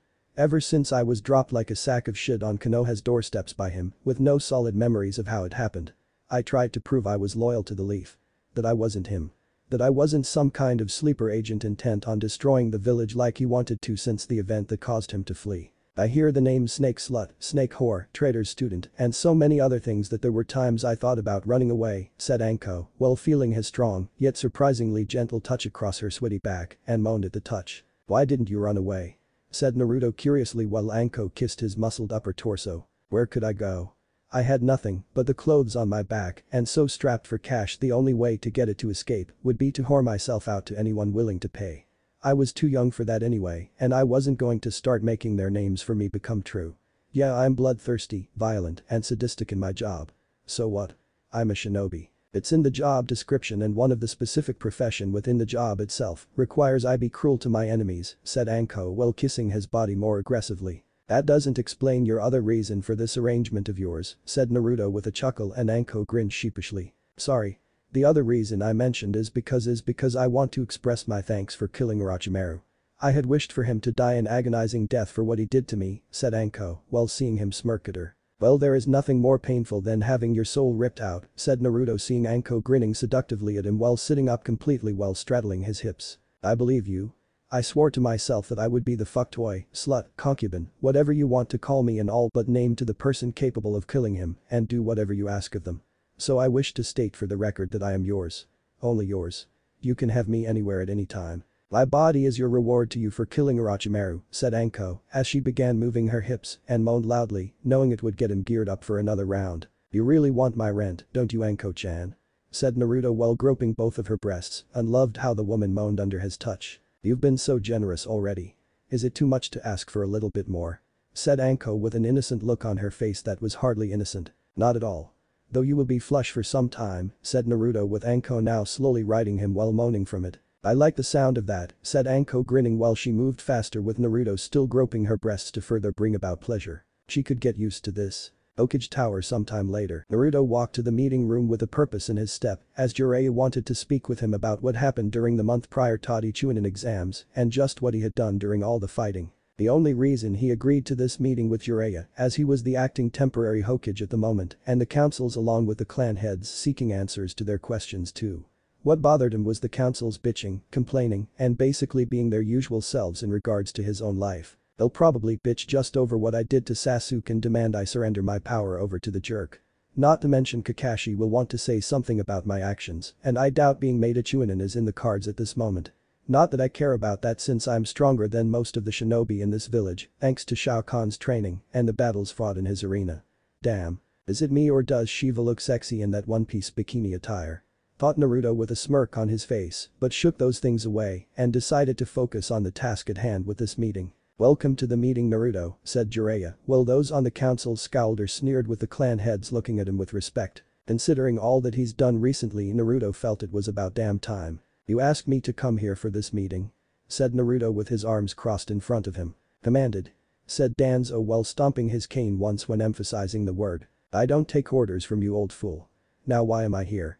Said Naruto with Danzo now glaring at the boy for his disrespect. You are here because we simply wish to know what happened in the 1 month prior to the chunin exams. Said Jiraiya while sending a glance at Danzo and the councils to shut their mouths. If you must know, I was with my forefather in the realm known as Outworld, which is ruled by the Emperor Shao Kahn, and he was teacher during my stay in his palace, said Naruto simply while the councils began yelling at him for lying about such nonsense. Silence. Naruto, please continue, said Jiraiya while Naruto smirked at them all. After the chunin exam prelims ended, I sought out Hada Kakashi at the hospital to train me in order to fight Neji in the finals, but the bastard thought I was without talent and would stain his reputation when I lost. If anything, his reputation was stained the very moment he began showing favoritism to the Uchiha and training the prick without considering his other students, said Naruto with the councils again going up in arms about him and his badmouthing Sasuke for his actions. Despite it being true. That still doesn't explain your sudden growth, your new powers, and everything else you did during the invasion, said Homura, while Naruto just laughed at him. I was getting there before I was interrupted. You say I don't have any manners, yet your own actions would be considered rude to others, and people would think of you the same way you do me. Not that it matters. As for what happened next, it's pretty straightforward. As we argued, I left Kakashi to pamper the Uchiha and was then ambushed by a bunch of Konoha shinobi, wanting to ensure I never made it to the chunin exam finals. They even mentioned something about getting the Hyuga clan's favor before one struck me in the head and I went unconscious, said Naruto, while many glanced at Hiashi and wondered if anyone in the clan had influenced the attack. Heads are going to roll in my house if the elders decided to do anything, thought Hiashi, knowing his own inquiry would be needed to clear his clan of this whole mess. The next thing I knew, I found myself in Outworld recovering from my injuries, which from what I learned weren't healing from using Kyuubi's chakra, since Orochimaru cut off the tap when I fought him in the Forest of Death. After Shao Kahn told me where I was, he wanted to train me for the Chunin exams, and it was then I was told of our bloodline connection, said Naruto, seeing many go pale, since they thought the boy they hated was nothing more than orphan trash from some no-named whore for a mother. Bloodline connection? Said Shikaku, who was paying attention now and looked wide awake for once. Yes. It seems the Sage of Six Paths was in fact his son. Taken after his birth straight to Earthrealm by the Thunder God Raiden to be its protector from his base sire, should the Emperor wish to invade the realm. Meaning that I am the long-line descendant of the Sage of Six Paths and Emperor Shao Kahn of Outworld, said Naruto, seeing jaws drop and back go stiff in fear of him. And rightfully so when considering everything that has happened. So you're saying that you have royal blood in your veins? Said Hiashi, with Naruto just nodding yes to the question. I will not believe such a claim is true. There is no way the Kyuubi Jinchuriki is of royal blood. He is trash. Said a member of the civilian council. I am the legacy of an emperor. Whether or not a weak fool like yourself believe it to be true doesn't concern me, said Naruto, seeing the councilman seething with his face red with anger. Jiraiya, you should check the seal to ensure Kyuubi is not influencing him. His power is unnatural, said Kaharu, while Naruto laughed in a boisterous manner. Kurama, as you know him as Kyuubi, is no longer sealed within me. We have merged together during my time in Outworld thanks to the Emperor's powers, explained Naruto, making the councils yelling at Jiraiya to kill or subdue him for becoming the demon they all hated. He's a demon. Kill him. Kill him. Said a civilian council member while pointing at Naruto. Put him on trial for crimes against Konoha and the Uchiha. Said another person. Enough. What is with you people and your lack of intelligence? The Sandaime may have bowed to your whims in keeping the boy's potential locked away, but I won't be your puppet and I'm damn going to make sure Naruto isn't either, said Jiraiya, while Naruto smirked more since he could kill these fools right now, but was holding back that idea for the moment since the time wasn't right and he had to be patient to get the things he needed. But Jiraiya-sama. This demonic abomination is a threat to all of Konoha. Our very way of lives are at stake. Said Homura while the Sannin scowled at him and noticed Danzo was staring intently at Naruto with a calculating eye. My eye has no effect on him. Damn it. Thought Danzo while wondering how that was even possible given his harvested Sharingan eye behind his bandage had an influential ability over others. You mean he's a threat to all of you? Those here who have spit on the dying wish of the Yondaime himself regarding the boy. His parents would kill you all slowly and painfully if they were alive today upon learning of the abuse Naruto went through. Said Jiraiya as he saw the council scoff at the mention of the Yondaime while the clan heads glared at them. Not to change the subject here, but I need to ask you this, Jiraiya-san, what is to become of the position of Hokage? You are only temporary in regards to the position, said Shibi, since Jiraiya was needed elsewhere and everywhere around the elemental countries. Simple. I'm going to find a proper replacement for the Sandaime, since Sensei is clearly too old for the job, said Jiraiya, seeing Danzo scowl at this. Who? Why not just name Danzo? He was the Sandaime's rival after all, said someone on the civilian council's side. Back when they were both young. If the Sandaime is too old to be Hokage, then so is the cripple, and that is that. Said Tsume, as she had no love for the Sandaime regarding how the old man let the village hurt Naruto, and even less for Danzo with his warring ways without any regard for his subordinates. Damn Inyazuka bitch. Thought Danzo, making a mental note to cripple the Inyazuka clan when he eventually began Hokage in the near future. Who do you have in mind, Jiraiya? Said Inoichi with Jiraiya smirking at him. My old teammate Senju Tsunade, said Jiraiya with the councils going nuts again until Naruto had enough and swung his wrath hammer down on the meeting room table to shut them up. The next one who speaks will know my wrath. Said Naruto, seeing many looking at the wrath hammer and sweating heavily. They had seen what it could do after all. Note to self. Beg Uzumaki-san to never show that hammer to my wife. Also, ask him to turn down any request by my wife to make one for her, thought Shikaku, knowing that in the hands of his wife would spell doom for him and his son. Holy crap, that's big. thought Tsume seeing Naruto swing that heavy weapon like it was nothing. Now if only she were a few years younger. Are you done here? I have things to do, said Naruto seeing the councils wanting him to stay so they could yell some more, but Jiraiya just nodded and knew they would talk again without the idiots in the room. Jiraiya, you must do something to keep him contained or controlled in some manner to prevent the demon from turning on us, said Homura, seeing Jiraiya scoff at them. Like what? You saw what he did at the chunin exams. He killed the enemy shinobi left and right that were invading. Not to mention he killed Orochimaru by devouring his soul. I like mine where it is, thank you very much, said Jiraiya with a hint of humor in his voice. Still, he is the village's weapon and must be controlled. That is his purpose. Said Danzo while Jiraiya rolled his eyes. Like Suna did with the Kazukige's youngest. They twisted that poor boy's mind like a wind-up toy to the point where he snapped and went insane. Said Jiraiya with Danzo shrugging. The weapon is a weapon. It has a master regardless of its lack of sanity, and the master is the one controlling the weapon. The Kazekage did not have proper control, and this is the end result, said Danzo causally. And you still wonder why Sensei didn't nominate you for being Hokage. Ha. Said Jiraiya before adjourning the meeting with Danzo being forced to take the jab at his pride. Akatsuki HQ. This information is accurate. Said one figure among 8 others and addressing them like a leader should. Yes, Pain-sama. Uzumaki Naruto killed Orochimaru during the Sanin's failed attack on Konoha. Apparently he ripped out his soul, said Itachi seeing some of the members of the group look concerned by that. How is that possible? You told me the boy was neglected since birth. He should be weak like all Jinchuriki his age, said Konan with Itachi shaking his head. I don't know. Sabaku no Gaara is considered the strongest in Suna outside of his father and is the current Jinchuriki of the one-tailed Shukaku.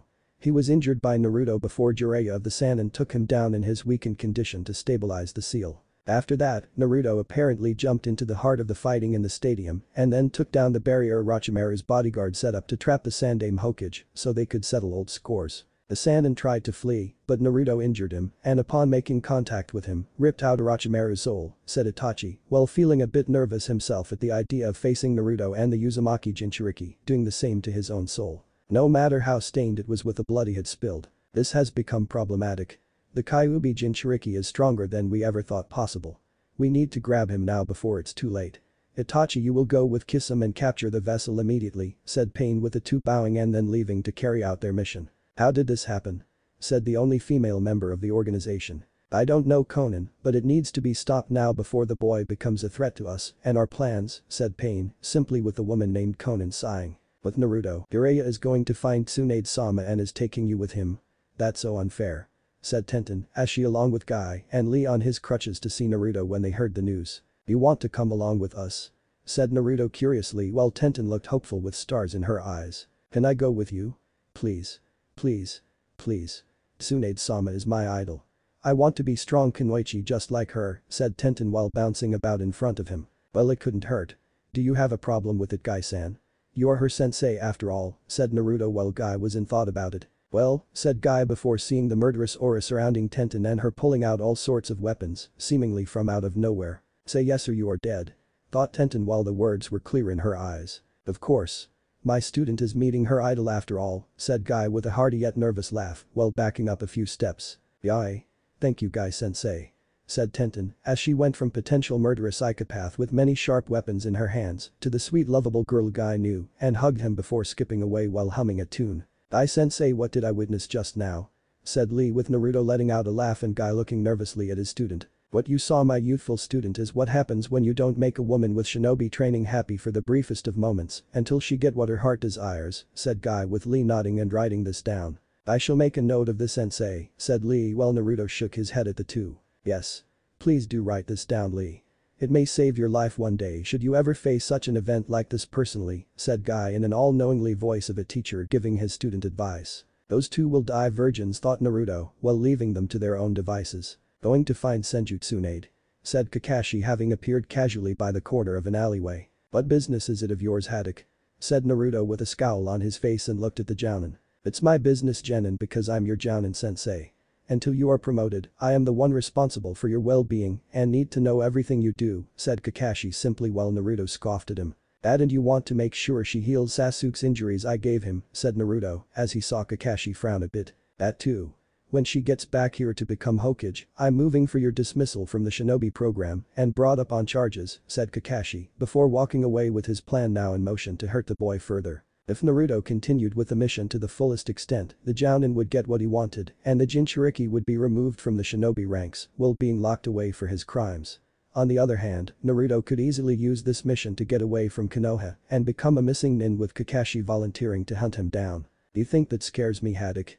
said Naruto, making the Jounin stop. "It should," Kakashi simply stated while Naruto walked up to the man until they were face to face. "It doesn't. The shackles you and the rest of the village have used no longer hold me. As I told you before, Haddock, the people in this village and the councils fear me now. It does not matter what the councils pull once you make your move. You will either bow before me or die," said Naruto with a sadistic grin on his face before walking past Kakashi. "We'll see about that," thought Kakashi while seeing Naruto walk away from him. Sometime later, "I was hoping it would be just the two of us traveling together, Naruto. We do have a lot of time to make up for on account of the Sandame's actions," said Jiraiya, seeing Tenten scowling at him. "Let her come with us, Jiraiya." "There is no harm in it," said Naruto casually, since another pair of eyes couldn't hurt to find their target for this mission. "I was hoping to train you in some of the skills your father had in his arsenal that I taught him," Jiraiya simply stated. "Like what exactly?" said Naruto curiously. "This," said Jiraiya before making an orb of chakra in his hand. "What's that?"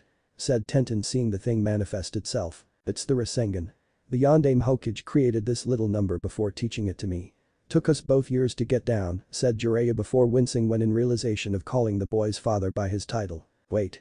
You just called Naruto's dad the Yondaime Hokage, but that would mean," said Tenten before she looked from Jiraiya to Naruto, back to Jiraiya again, and finally at Naruto, currently finding her actions somewhat amusing. "Nice going, big mouth," said Naruto with Jiraiya looking sheepish. "Oops," said Jiraiya while Naruto sighed. "Moron," said Naruto while seeing Tenten looking ready to crash. "You're the son of the Yondaime Hokage," said Tenten at last while pointing a shaking finger at him. "That's not really common knowledge, and I would like to keep it that way for now," said Jiraiya, well glad no one was around to hear this conversation. "Oh," said Tenten simply while looking sheepish. "Come on.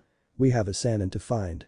While traveling, I will help you with your training, and Jiraiya can help with mine," said Naruto, seeing Tenten looking excited, though when she saw the cruel glint in his eyes, it became fearful. "This is going to be one of those pain-filled training session, isn't it?" said Tenten while Naruto just let out a chuckle. "Would you prefer something less challenging?" said Naruto, seeing Tenten's eyes flare with fire. "Of course not. Tsunade-sama would meet such a challenging training session head-on, and so will I," said Tenten with righteous fury in her eyes, knowing her idol would take on all kinds of training to get stronger. "Good to hear. Your first lesson for today is how to dodge quickly," said Naruto while making a light spear and suddenly throwing it at her with Tenten barely dodging it. "You jerk. Warn me next, said Tenten before dodging another and another with each spear nearly hitting her each time. "Do you think your enemy will warn you? He or she will not show you mercy. This is the way of the world. Now move like your life is on the line," said Naruto, throwing more spears at Tenten, and the kunoichi was doing everything in her power to dodge them. "Good thing I'm the one training him and not the other way around," thought Jiraiya, while he sweat dropped at seeing Naruto's method of training the girl. This was going to be a long trip. But the elder gods, the boy is becoming too powerful. "You must allow me to stop him," pleaded Raiden to the other elder gods. "No, you will not," yelled the elder gods, as they were tired of hearing this from their fellow elder god and his attempts to usurp the laws set by them. "The boy will still cause chaos, destruction, and bring about violence to Earthrealm, just as Shao Kahn did. He is the Emperor's legacy," said Raiden, seeing the elder gods were glaring at him with their smoldering eyes. "The boy is a citizen of Earthrealm by his birth alone, Raiden. This was made possible the moment you took Shao Kahn's progeny from Outworld and he had children of his own. You made this happen, Raiden, and we are well aware of your influence on those around the boy when growing up to ensure his stunted growth. You have done enough to him, Raiden. You can only interfere in the lives of mortals so much before reaching a limit to your right to interfere, and you have reached your limit," said one of the elder gods, taking on a spiritual female form. "And if the boy does something that endangers the realms," said Raiden, seeing them pause for a moment. "If Uzumaki Naruto threatens to destabilize the realms, then we will interfere to stop that from happening and command him to stop his actions before they cause disaster. Until then, we can do nothing to stop him and just watch his progress for now," said another elder god with an ethereal male body that resembled a Viking warrior. "The moment that boy steps out of line, I will end him," thought Raiden before vanishing in a flash of lightning. "With Naruto, you're a jerk," said Tenten as she was bandaged up and scowling at him. "Please. You had it easy compared to what I went through to get where I am right now when training for the chunin exams. So quick being a baby," said Naruto while sitting down in a chair next to her bed while Jiraiya went about gathering information on where Tsunade might be in hiding. And by gathering information, Jiraiya meant peeping in bathhouses, going to the various red light districts to hit on women, etc. I believe it considering you have the muscle that beat Neji within an inch of his life in the chunin exams, said Tenten while blushing when looking at his semi-exposed torso with all that muscle mass behind it. And how is your teammate? Said Naruto seeing Tenten shrug. Still being Neji. Though I think the whole idea of fate has declared me the winner is out of his system, said Tenten seeing Naruto grinning at the memory. Good. Even I don't think I can get away with beating him a second time with that level of brutality, said Naruto letting out a chuckle with Tenten laughing too. A knock at the door interrupted them. Uzumaki Naruto, said a semi-quiet voice of the shorter of the two people currently standing outside the room Naruto was in with Tenten. Depends on who is asking, said Naruto seeing the taller one with blue skin smirk. The Akatsuki, said the shorter man of the two. Never heard of you, said Naruto with Itachi frowning slightly, though clearly not by his words. More like how Naruto looked from what he expected to see. You are to come with us. Peacefully. Said the shorter man though his taller companion was clearly hoping that wouldn't happen. Come on Itachi, the guy's not going to go quietly with us and certainly not peacefully. I can smell blood on him. He's like me. He's a fighter. Said the tall man with the bandaged sword. It's a shame we're not in Outworld.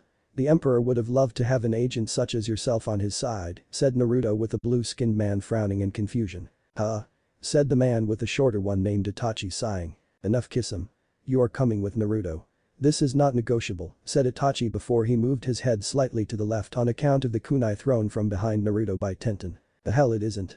Said Tenten as she saw Itachi look beyond Naruto to see the girl get off the bed and now have a sword in hand. What should we do Itachi? Maim them both and take the Kyuubi Jinchuriki afterwards in the aftermath. Said Kisame with his partner being silent on the matter. I have a third option, said Naruto gaining their attention. A third option? Said Itachi with a raised eyebrow. Yeah.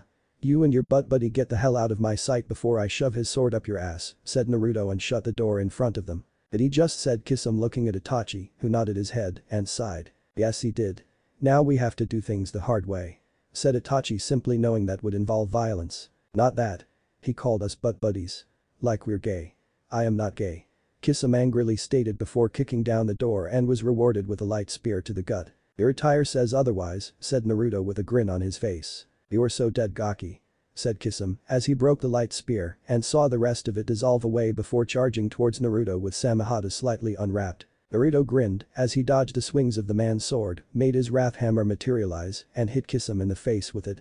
The former mist shinobi went flying back out of the room and hit the wall with a thud before spitting out some blood with a mix of some teeth. Tenten herself was on the defensive against Itachi with a sword in one hand and several kunai in the other ready to be thrown. She knew of Itachi's reputation for his actions against the Uchiha clan. His own blood. If Tenten knew to let her guard down for a single second would be lethal and the Leaf Kunoichi had no intention of dying anytime soon. You'll have to move faster than that fishy-chan. Said Naruto while covering Tenten's flank so Kisame wouldn't get to her. Enraged, Kisame began locking weapons with the Uzumaki and was surprised the kid was matching him in strength. It just wasn't possible.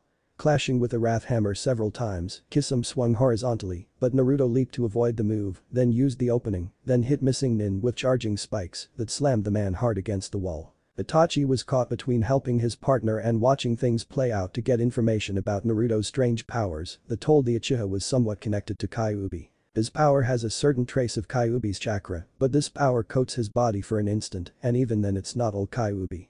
It's something else.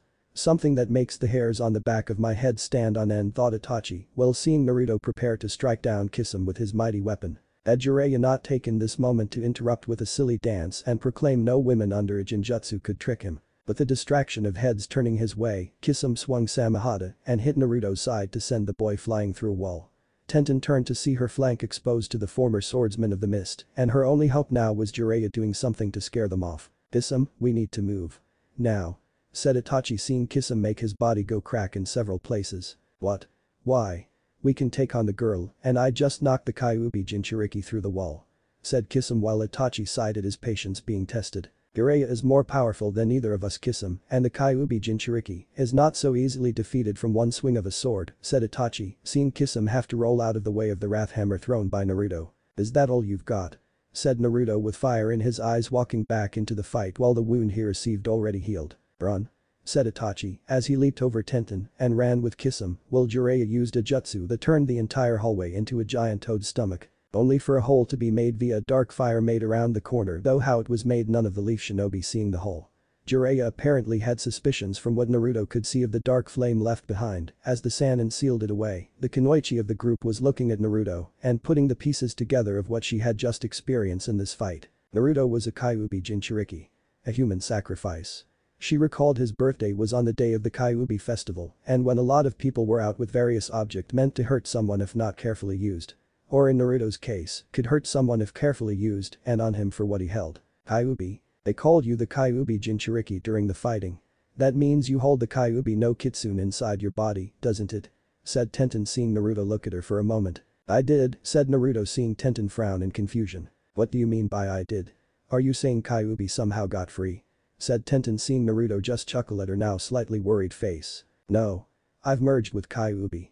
It happened during my time training away from Konoha for the chunin exams. His knowledge, power, and just about everything else about the fox is now mine to command, said Naruto seeing Tenten's eyes bug out of her sockets. Really? Wow. That's just wow. Said Tenten as she heard all the stories about Kyuubi practically being power incarnate and here was the person holding all of it inside his very body. Yeah. Hard to believe, isn't it? Said Naruto with Tenten nodding since it was hard to believe. We need to move. Just because they ran off doesn't mean they won't come back later. With Tsunade on our side, they won't dare make move and would need reinforcements to even try, said Jiraiya with Naruto narrowing his eyes at him before grabbing the Sannin and slamming him against the wall. And how do you know that, Jiraiya? You weren't surprised at the sight of them when they came for me. You didn't even react when mentioning I was the Kyuubi Jinchuriki in front of Tenten here. Why is that? Said Naruto with Jiraiya trying to get free from his iron grip. But I wasn't tracking Orochimaru, I was tracking the Akatsuki and their interest in the Biju sealed into Jinchuriki. It's not easy getting into their organization and I told sensei all about them. I told him that you need to be training hard in all aspects of being a shinobi and he told me that you were making progress in your training on leaps and bounds so there was no need to worry, said Jiraiya before Naruto after a few long seconds let the man go. In other words, don't check up on me personally and catch the Sandaime in a lie, said Naruto with his anger now channeled towards the old man. Pretty much, said Jiraiya while Naruto looked ready to smash something. I assume you know where to find Tsunade. Said Naruto seeing Jiraiya nod since his spy had provided the necessary intel to find her. Yeah. A city northeast of here, but it's near the border of Fire Country and if we spook her well she's going to run for it. The Sandaime has tried for years to recall Tsunade and she well ignored him, said Jiraiya seeing Naruto's eyes narrow again with a question in his head about the woman. If you are my godfather, then does that mean she is my godmother and does she know about me? Said Naruto seeing Jiraiya grimace a bit. I honestly don't know. Your mother was like a daughter to her. I don't think she would hate you though. If anything, your existence would have made her stay in Konoha and since the Sandaime lied to me, said Jiraiya seeing the warlord in training nod. Then he more than likely lied to her too. We'll find out soon enough, said Naruto, as he would make sure to beat the old man further into the grave. He had one leg in already and put a blood-stained tombstone on it with the words traitor written under his name. Anzuka City a week later. Here we are. Nice city huh? Said Jiraiya as they walked down the streets to the various places where the bars were located since he knew Tsunade's habits were gamble during the day and drink into the night with a hangover in the morning. If you say so, said Naruto while looking around for the bar Tsunade was currently in to drown her worries away. Why would Tsunade go here? Said Tenten curiously. Well she has a gambling problem. When Tsunade loses a bet involving a large amount of money, she tends to head for the bars and drink herself stupid, said Jiraiya, only to be hit in the head with a club by Tenten. How dare you say such things about Tsunade-sama you filthy pervert? Said Tenten with female fury in her eyes, while Jiraiya massaged a giant lump on the back of his head. Damn troublesome women. Always hitting me for every other thing I say no matter what it is. Thought Jiraiya while Naruto let out a chuckle. She's this way. I sense her power, said Naruto before heading towards where he was sure Tsunade was located. Sure enough, they entered a bar to find a blonde big-breasted woman drinking sake with another woman holding a well-pampered pig and it was clear she wasn't in much of a friendly mood. None of that mattered to Naruto as he had a job to do and needed to get it done now. Tsunade Heim. Shizune. Said Jiraiya loudly while walking over to her with a smile on his face. Jiraiya. What the hell brings you here? Said Tsunade while seeing the man sit down across from her and he was soon joined by the others with him. The woman beside Tsunade couldn't help but blush at the sight of Naruto's muscled body before her and had to look away quickly. Naruto smirked slightly in his mind, which had a slight perverted streak to it, most likely thanks to Kurama's and Shao Kahn's help in that regard, enjoyed the sight of the woman falling slowly under his spell and knew this one was shy. No doubt being shielded by Tsunade if the woman's fearsome reputation from what Jiraiya and Tenten each mentioned about her was in fact true. You know me Tsunade. I'm traveling and doing my usual thing, said Jiraiya while he let out a hearty laugh before Naruto smacked him on the back of the head. Stop playing the fool and tell her already. Said Naruto impatiently at the Sannin. Tell me what? Said Tsunade while seeing Naruto and felt a chill run up her spine. Orochimaru invaded the village and tried to kill the Sandaime. The old man survived, but he's too old to lead Konoha anymore and the village needs you to come back. We need you to become Gondame Hokage of Konoha, said Jiraiya while Tsunade looked at him for a moment and then scoffed with a mocking laughter. Hokage? Ha. Why would I want to be the Hokage of the Leaf? It's a fool's dream to be Hokage and ends lives. Said Tsunade while Jiraiya frowned at her and Tenten looked like someone had just told her Santa Claus wasn't real. Tsunade-sama. Said Tenten as she couldn't believe her idol had just admitted such a thing about the title of Hokage and to an extent Konoha itself. I'm sorry to hear you say that, Tsunade, said Jiraiya seeing the bitter look in the eyes of that woman. Time changes people, Jiraiya. Same with losing them too. My grandfather, granduncle, Dan, Nawaki and the Yondaime all died for the dream of being Hokage. The only one left is the Sandaime and he's getting on in his years according to you, said Tsunade with Naruto narrowing his eyes at her. What makes you think the old man's going to live past the next few weeks? Said Naruto while Tsunade looked at him with suspicion now. And just what are you implying, Gaki? Said Tsunade while Naruto grinned predatorily at her. I'm implying that the Sandaime will die by my hands whether you say yes or no to the position of Hokage. That your belief regarding the title of Hokage means nothing to me. Besides, you aren't worthy of the title anyway. I smell fear on you. The mighty Senju Tsunade is afraid to head back to Konoha and fill her grandfather's boots. I don't see a great woman Jiraiya here speak so highly of or the idol this Leaf Kunoichi would have defended up until now. I see a frightened child in an old woman's body. To think the people of Konoha want you to be their Hokage. Ha. Don't make me laugh. Said Naruto with Tsunade moved from her seated position and punched Naruto right in his helmeted skull that sent him flying through the wall of the bar into the next building. Fine, I won't make you laugh. I'll just make you cry out in pain. Said Tsunade after having heard enough from him. Tsunade, you shouldn't have done that, said Jiraiya before being grabbed by Tsunade and facing the glaring woman now less than an inch from his face. And give me one good reason why. Said Tsunade with Jiraiya letting out a sigh. Because Tsunade, that was Uzumaki Naruto you just hit.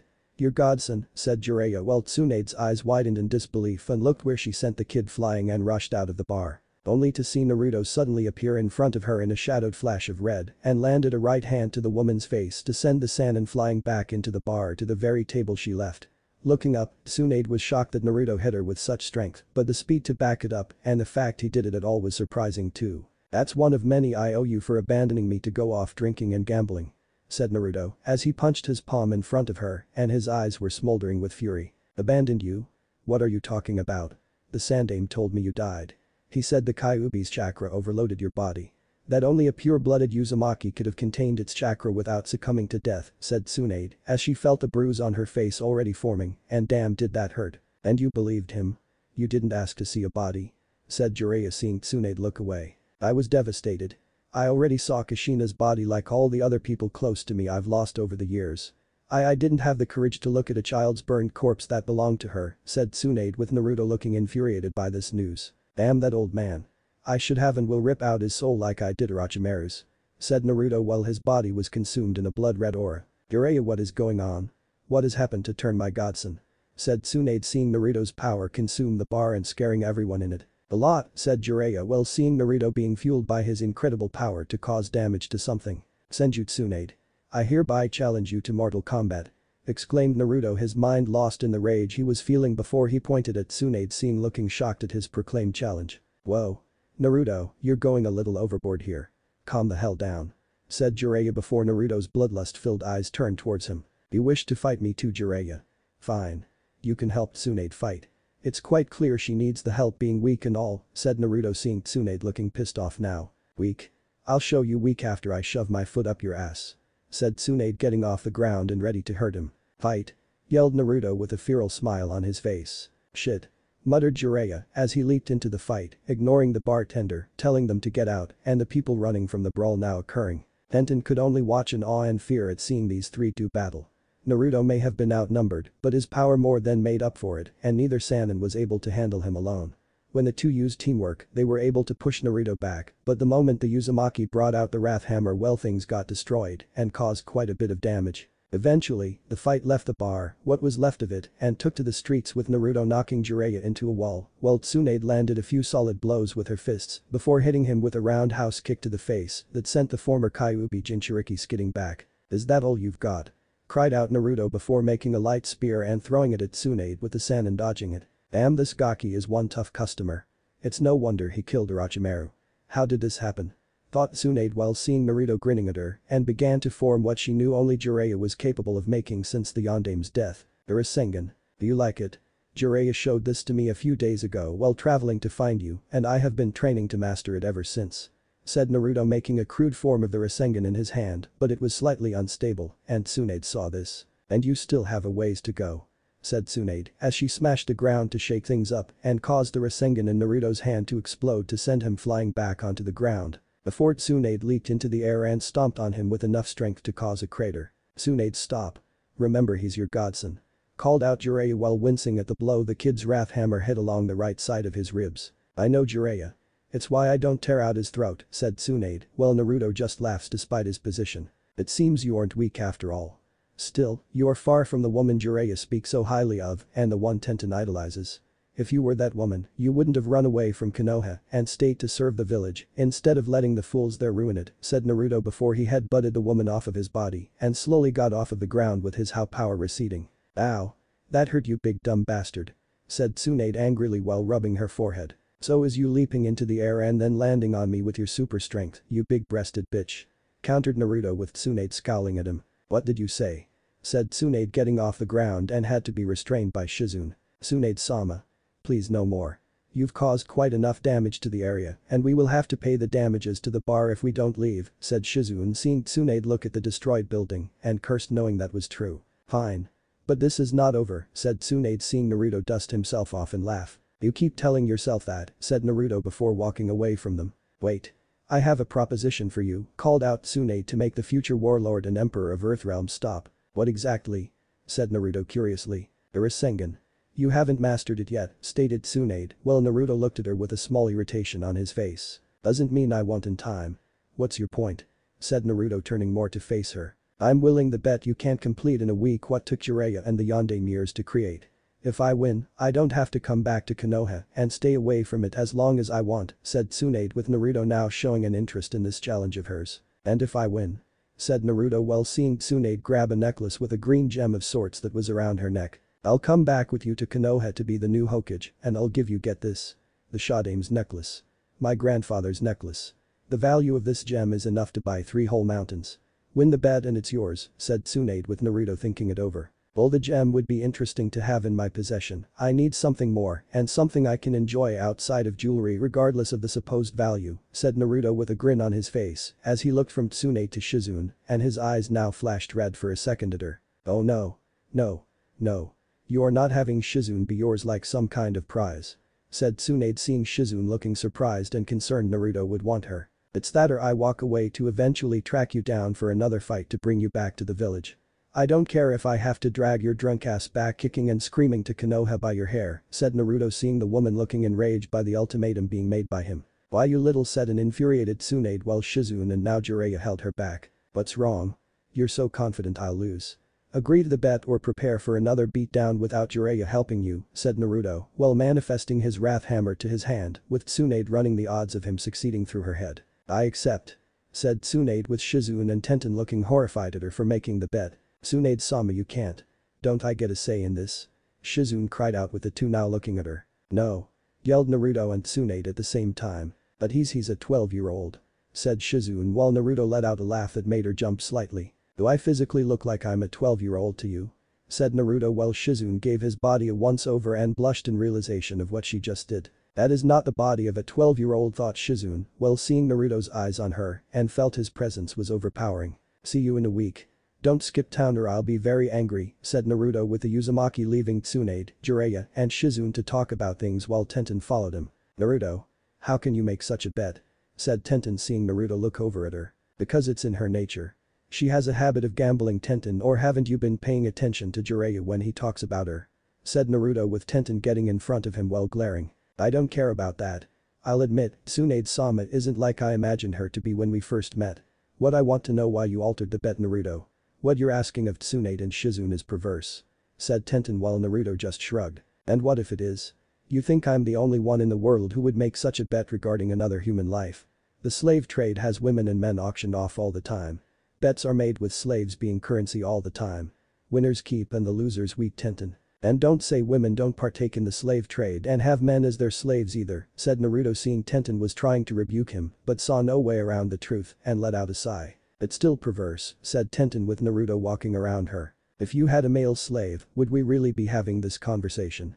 Said Naruto with Tenten looking red with anger at the idea of herself having some kind of male slave to do her every bidding. Then again, it all depends on how just powerful my slave would be and how cute he is when I make him mine. Huh?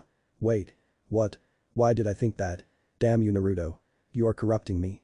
Thought Tenten while trying to shake such things from her head. I love corrupting people to my side.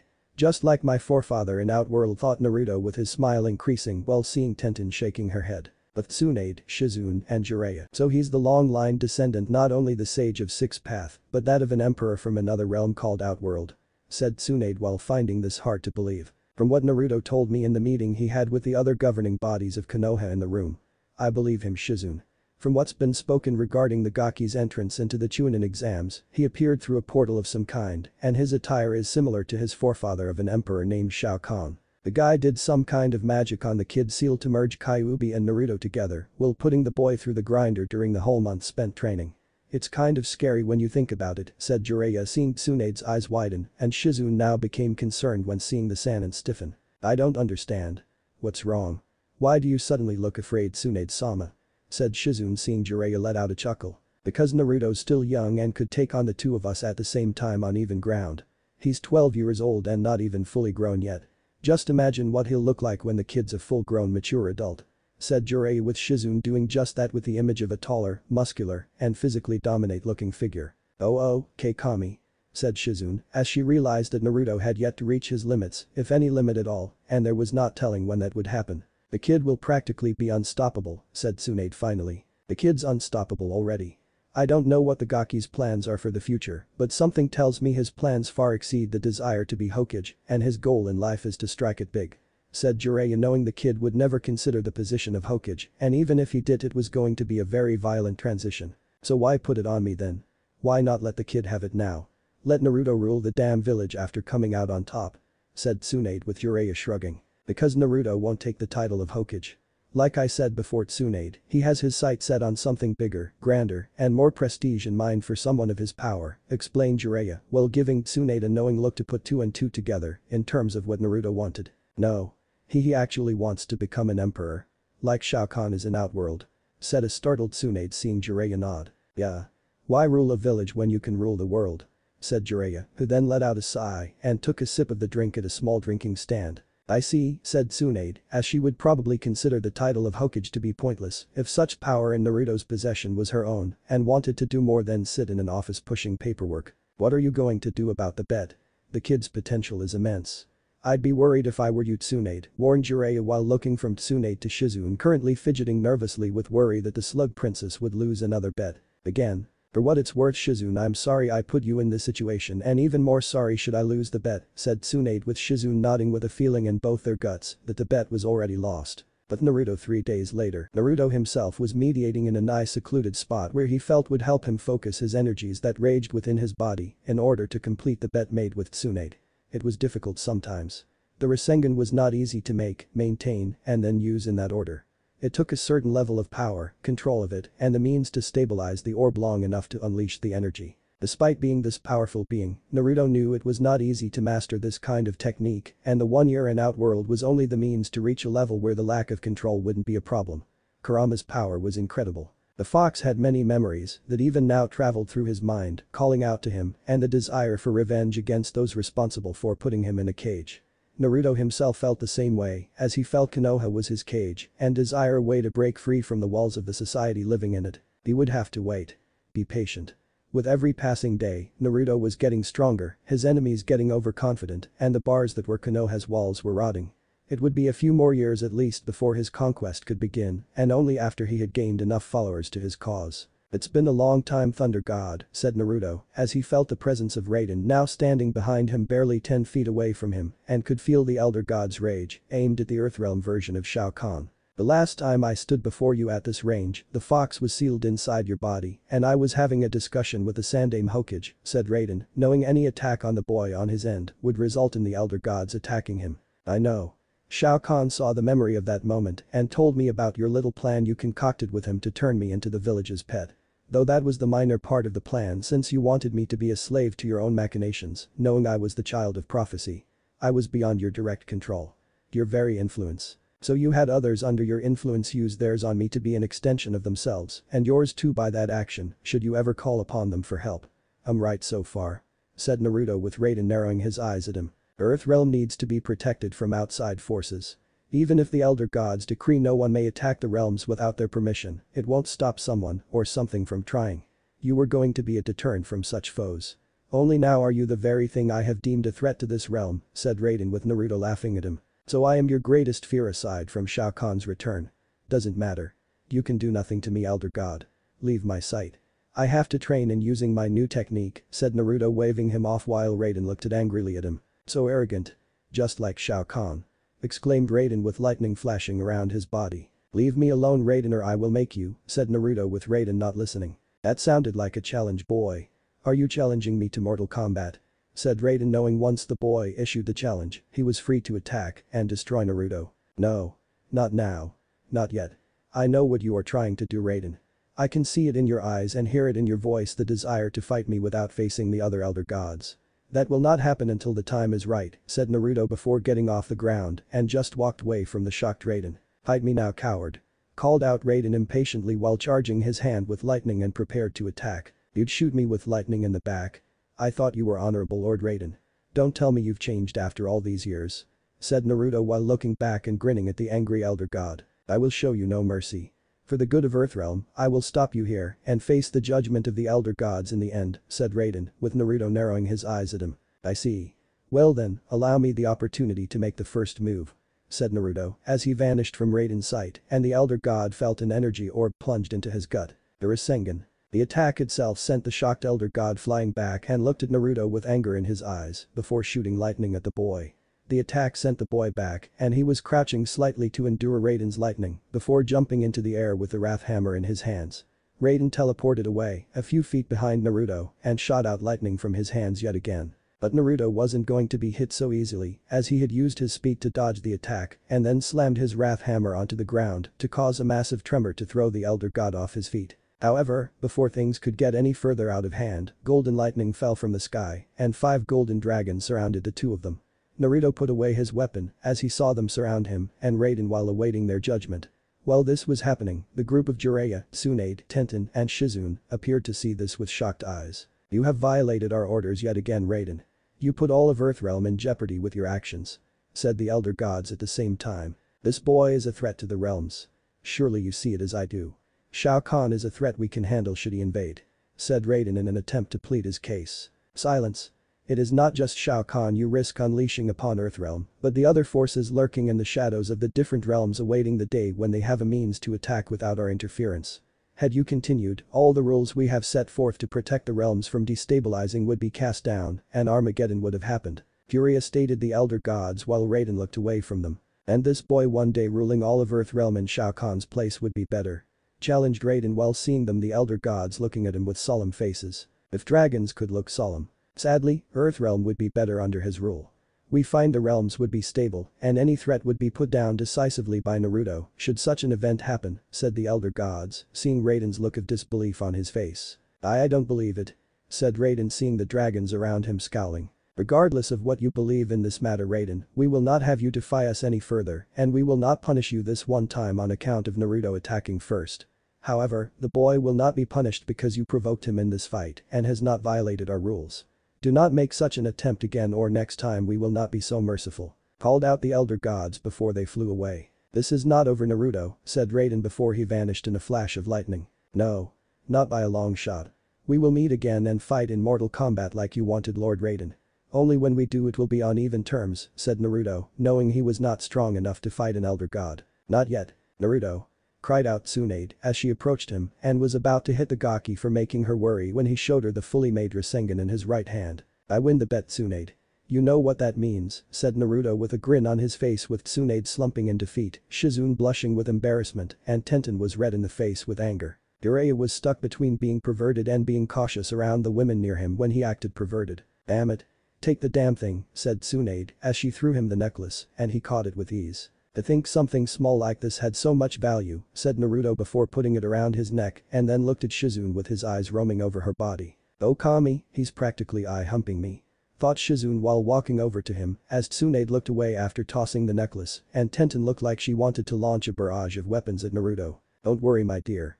The fun won't start until after we get back to Konoha," said Naruto before taking her hand and kissing it while letting some of his power travel through the woman's body to the brain. Bird would influence her to see things his way from now on. I understand, and Naruto-sama," said Shizune while blushing while Naruto just laughed at seeing how shy she was right now. It reminded him of Hyuga Hinata. Must not kill. Must not kill. Must not kill. Thought Tenten and Tsunade at the same time, though for different reasons. "Let's go.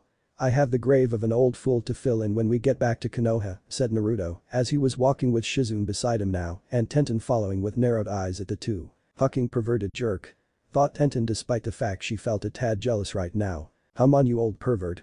Time to head back home and fix what's broken," said Tsunade, knowing this was going to be fun. Jiraiya grumbled and followed after them while mumbling about not getting any respect. What if Naruto Immortal Mortal Kombat Chunin exams? Thanks for watching my video till the end. If you enjoy this content, then do consider subscribing to my channel and leave a like if you guys need the next part, comment down, and thanks for watching the video and see you guys in the next video.